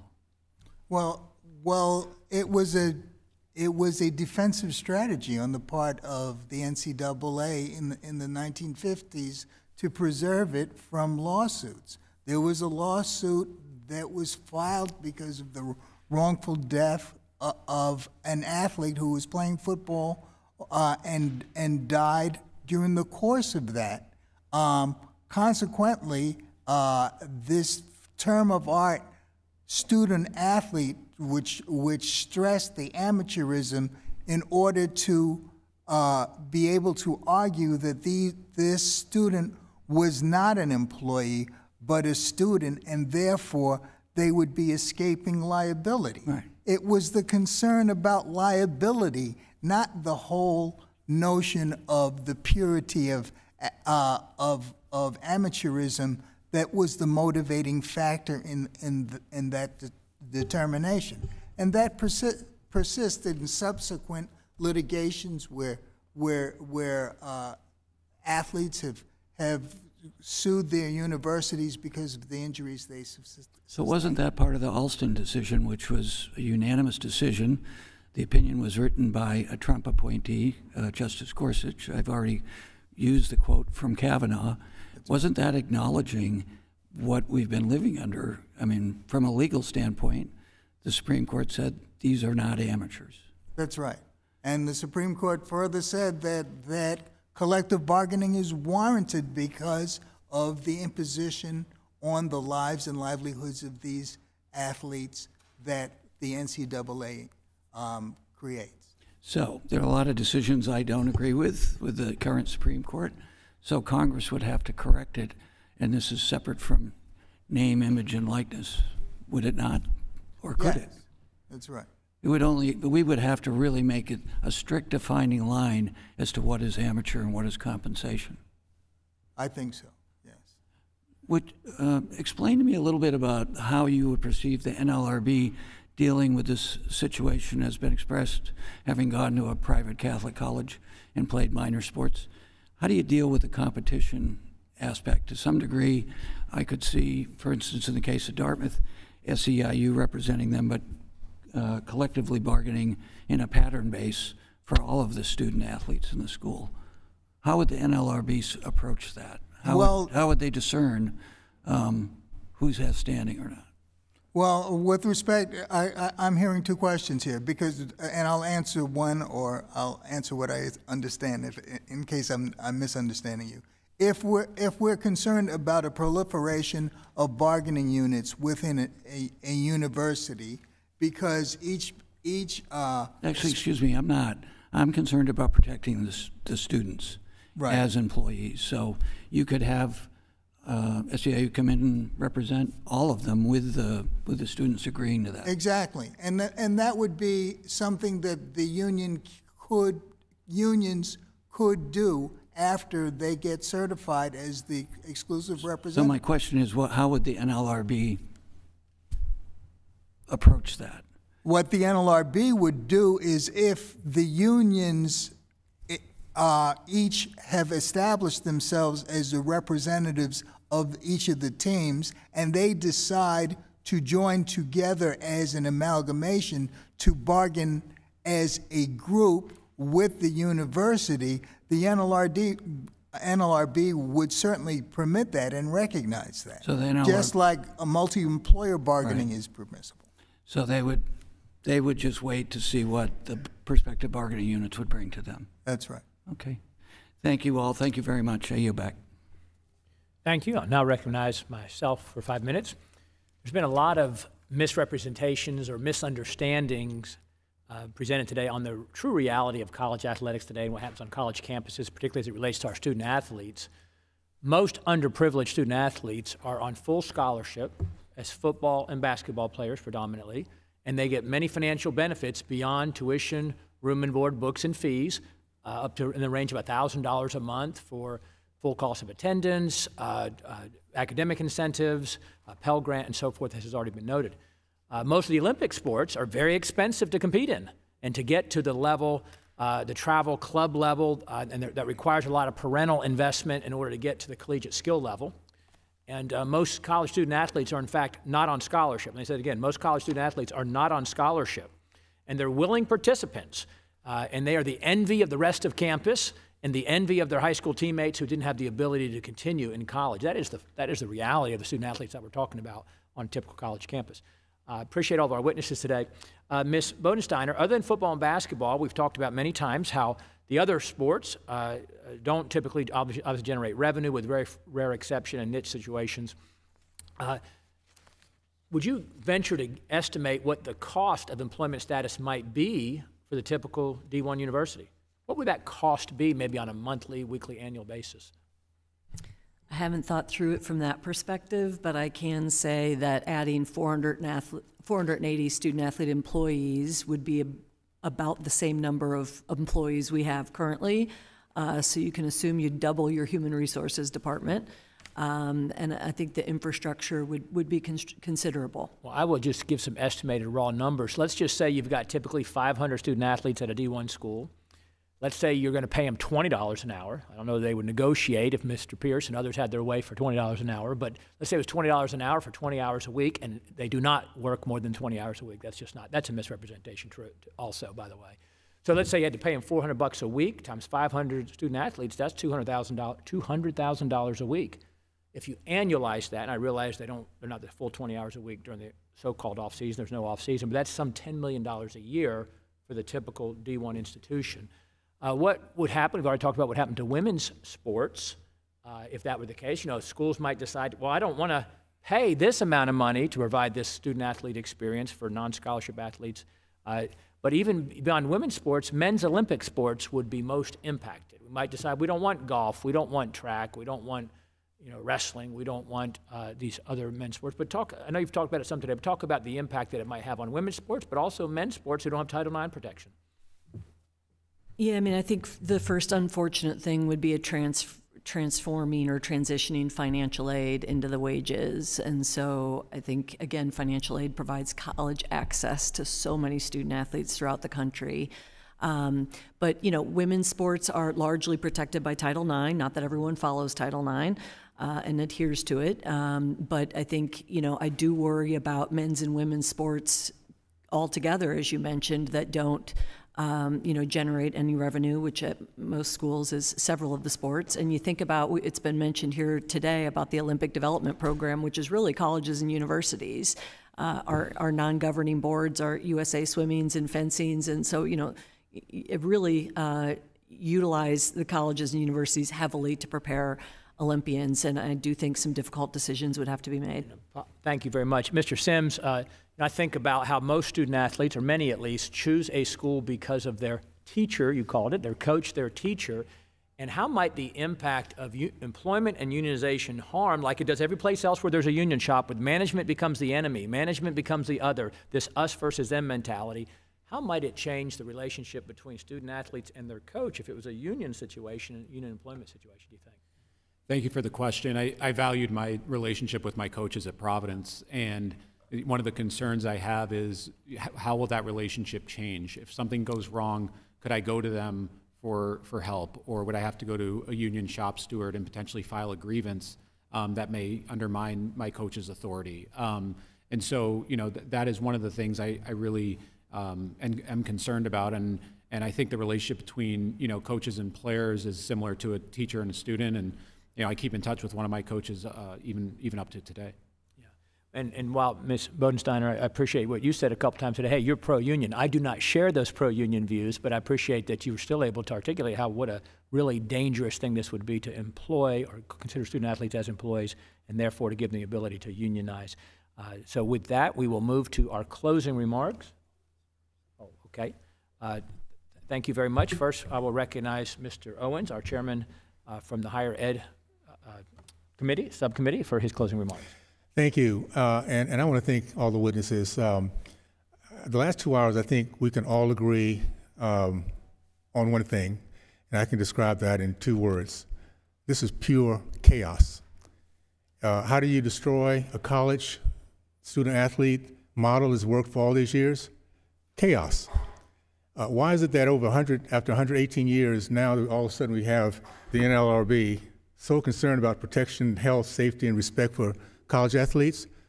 That was because of the NIL. There's a lot of money on the table. It has nothing to do with the athlete. It has to do with the fact that it's a very, it's a place where you can get a lot of income just by unionizing. Now, I'm going to kind of put it as straight as I can. There's an old saying that says, if it ain't broke, don't fix it. NLRB, RB, and union bosses say very simply, if it's working, break it. As long as we get paid, keep breaking it. That's what we're looking at right here. And I'm a product of this process. I went to the University of Miami. I got a scholarship there, graduated biology and chemistry. Could not afford to have done that. Did not go there to think I was going to go to the NFL. Just went there to get an education. The benefit was all the other serendipities, character, tenacity, grit, understanding ups and downs, multitasking. Mr. Sims, you mentioned that. And there's also that plus factor. The plus factor is if I meet another athlete, I already have a certain amount of respect, particularly if I've seen his ups and downs. And there's a plus factor if I found out they were wrestlers. So these are things because we understand that character being built in our process. Guess who doesn't care about that? NLRB and the union bosses. They don't care about, they're not stakeholders, they're not coaches. They're not there to see how this program falls and works out for the athlete down the road. They care about the bottom line is how much money can we make off union dues. And we've seen this before. We've seen it in the PRO Act. When the market does not push us in the direction, what these guys like to do is force it through legislation. The PRO Act was very simply was make sure that all independent contractors are now employees. Why? Because employees now can get paid union dues. It was a mess in California where they tried to do it. They had to pull some of it back. Right now we're looking at 18 and 19-year-old kids being asked to be employees and to navigate this process of getting an education at the same time trying to figure out how can I make the most out of the time I'm here, how much money we can make. This is a way to truly destroy an industry. And I'll say this to the rank and file union members.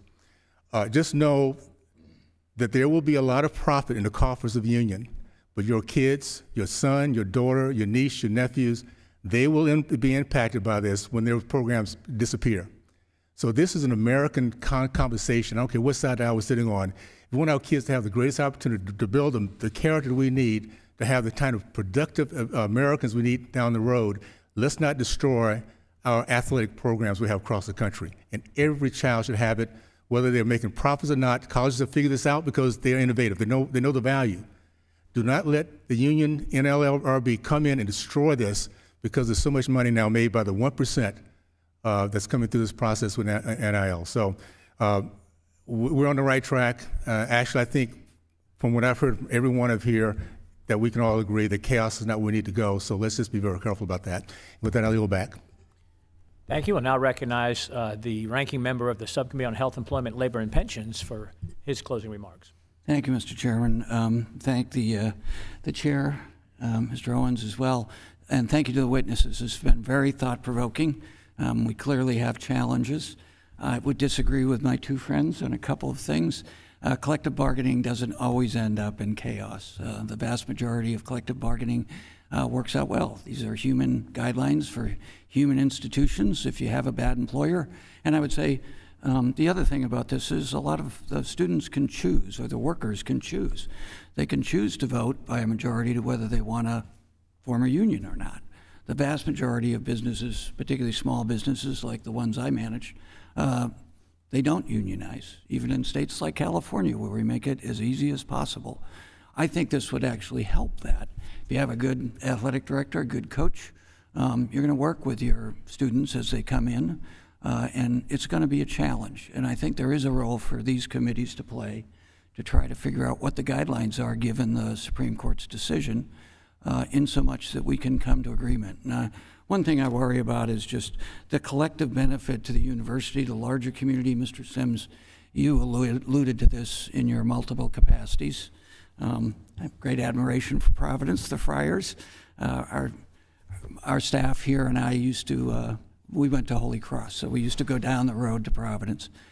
So the collective benefit, too, is something we didn't talk about. But I wanted to just reassert, because we didn't talk about this, this is a choice. If this continues the way it is, the students, like at Dartmouth and other schools, will choose whether they want to organize or not under the direction.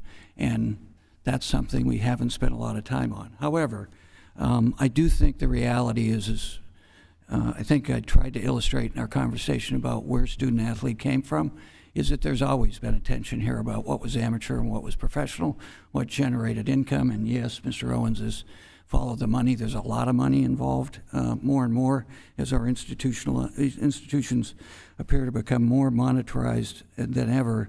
The NCAA and institutions place a great deal of pressure on college athletes to succeed, both academically and athletically. But even with the pressure, college athletes are still not entitled to the most basic safeguards of health and safety, and that's what we're talking about.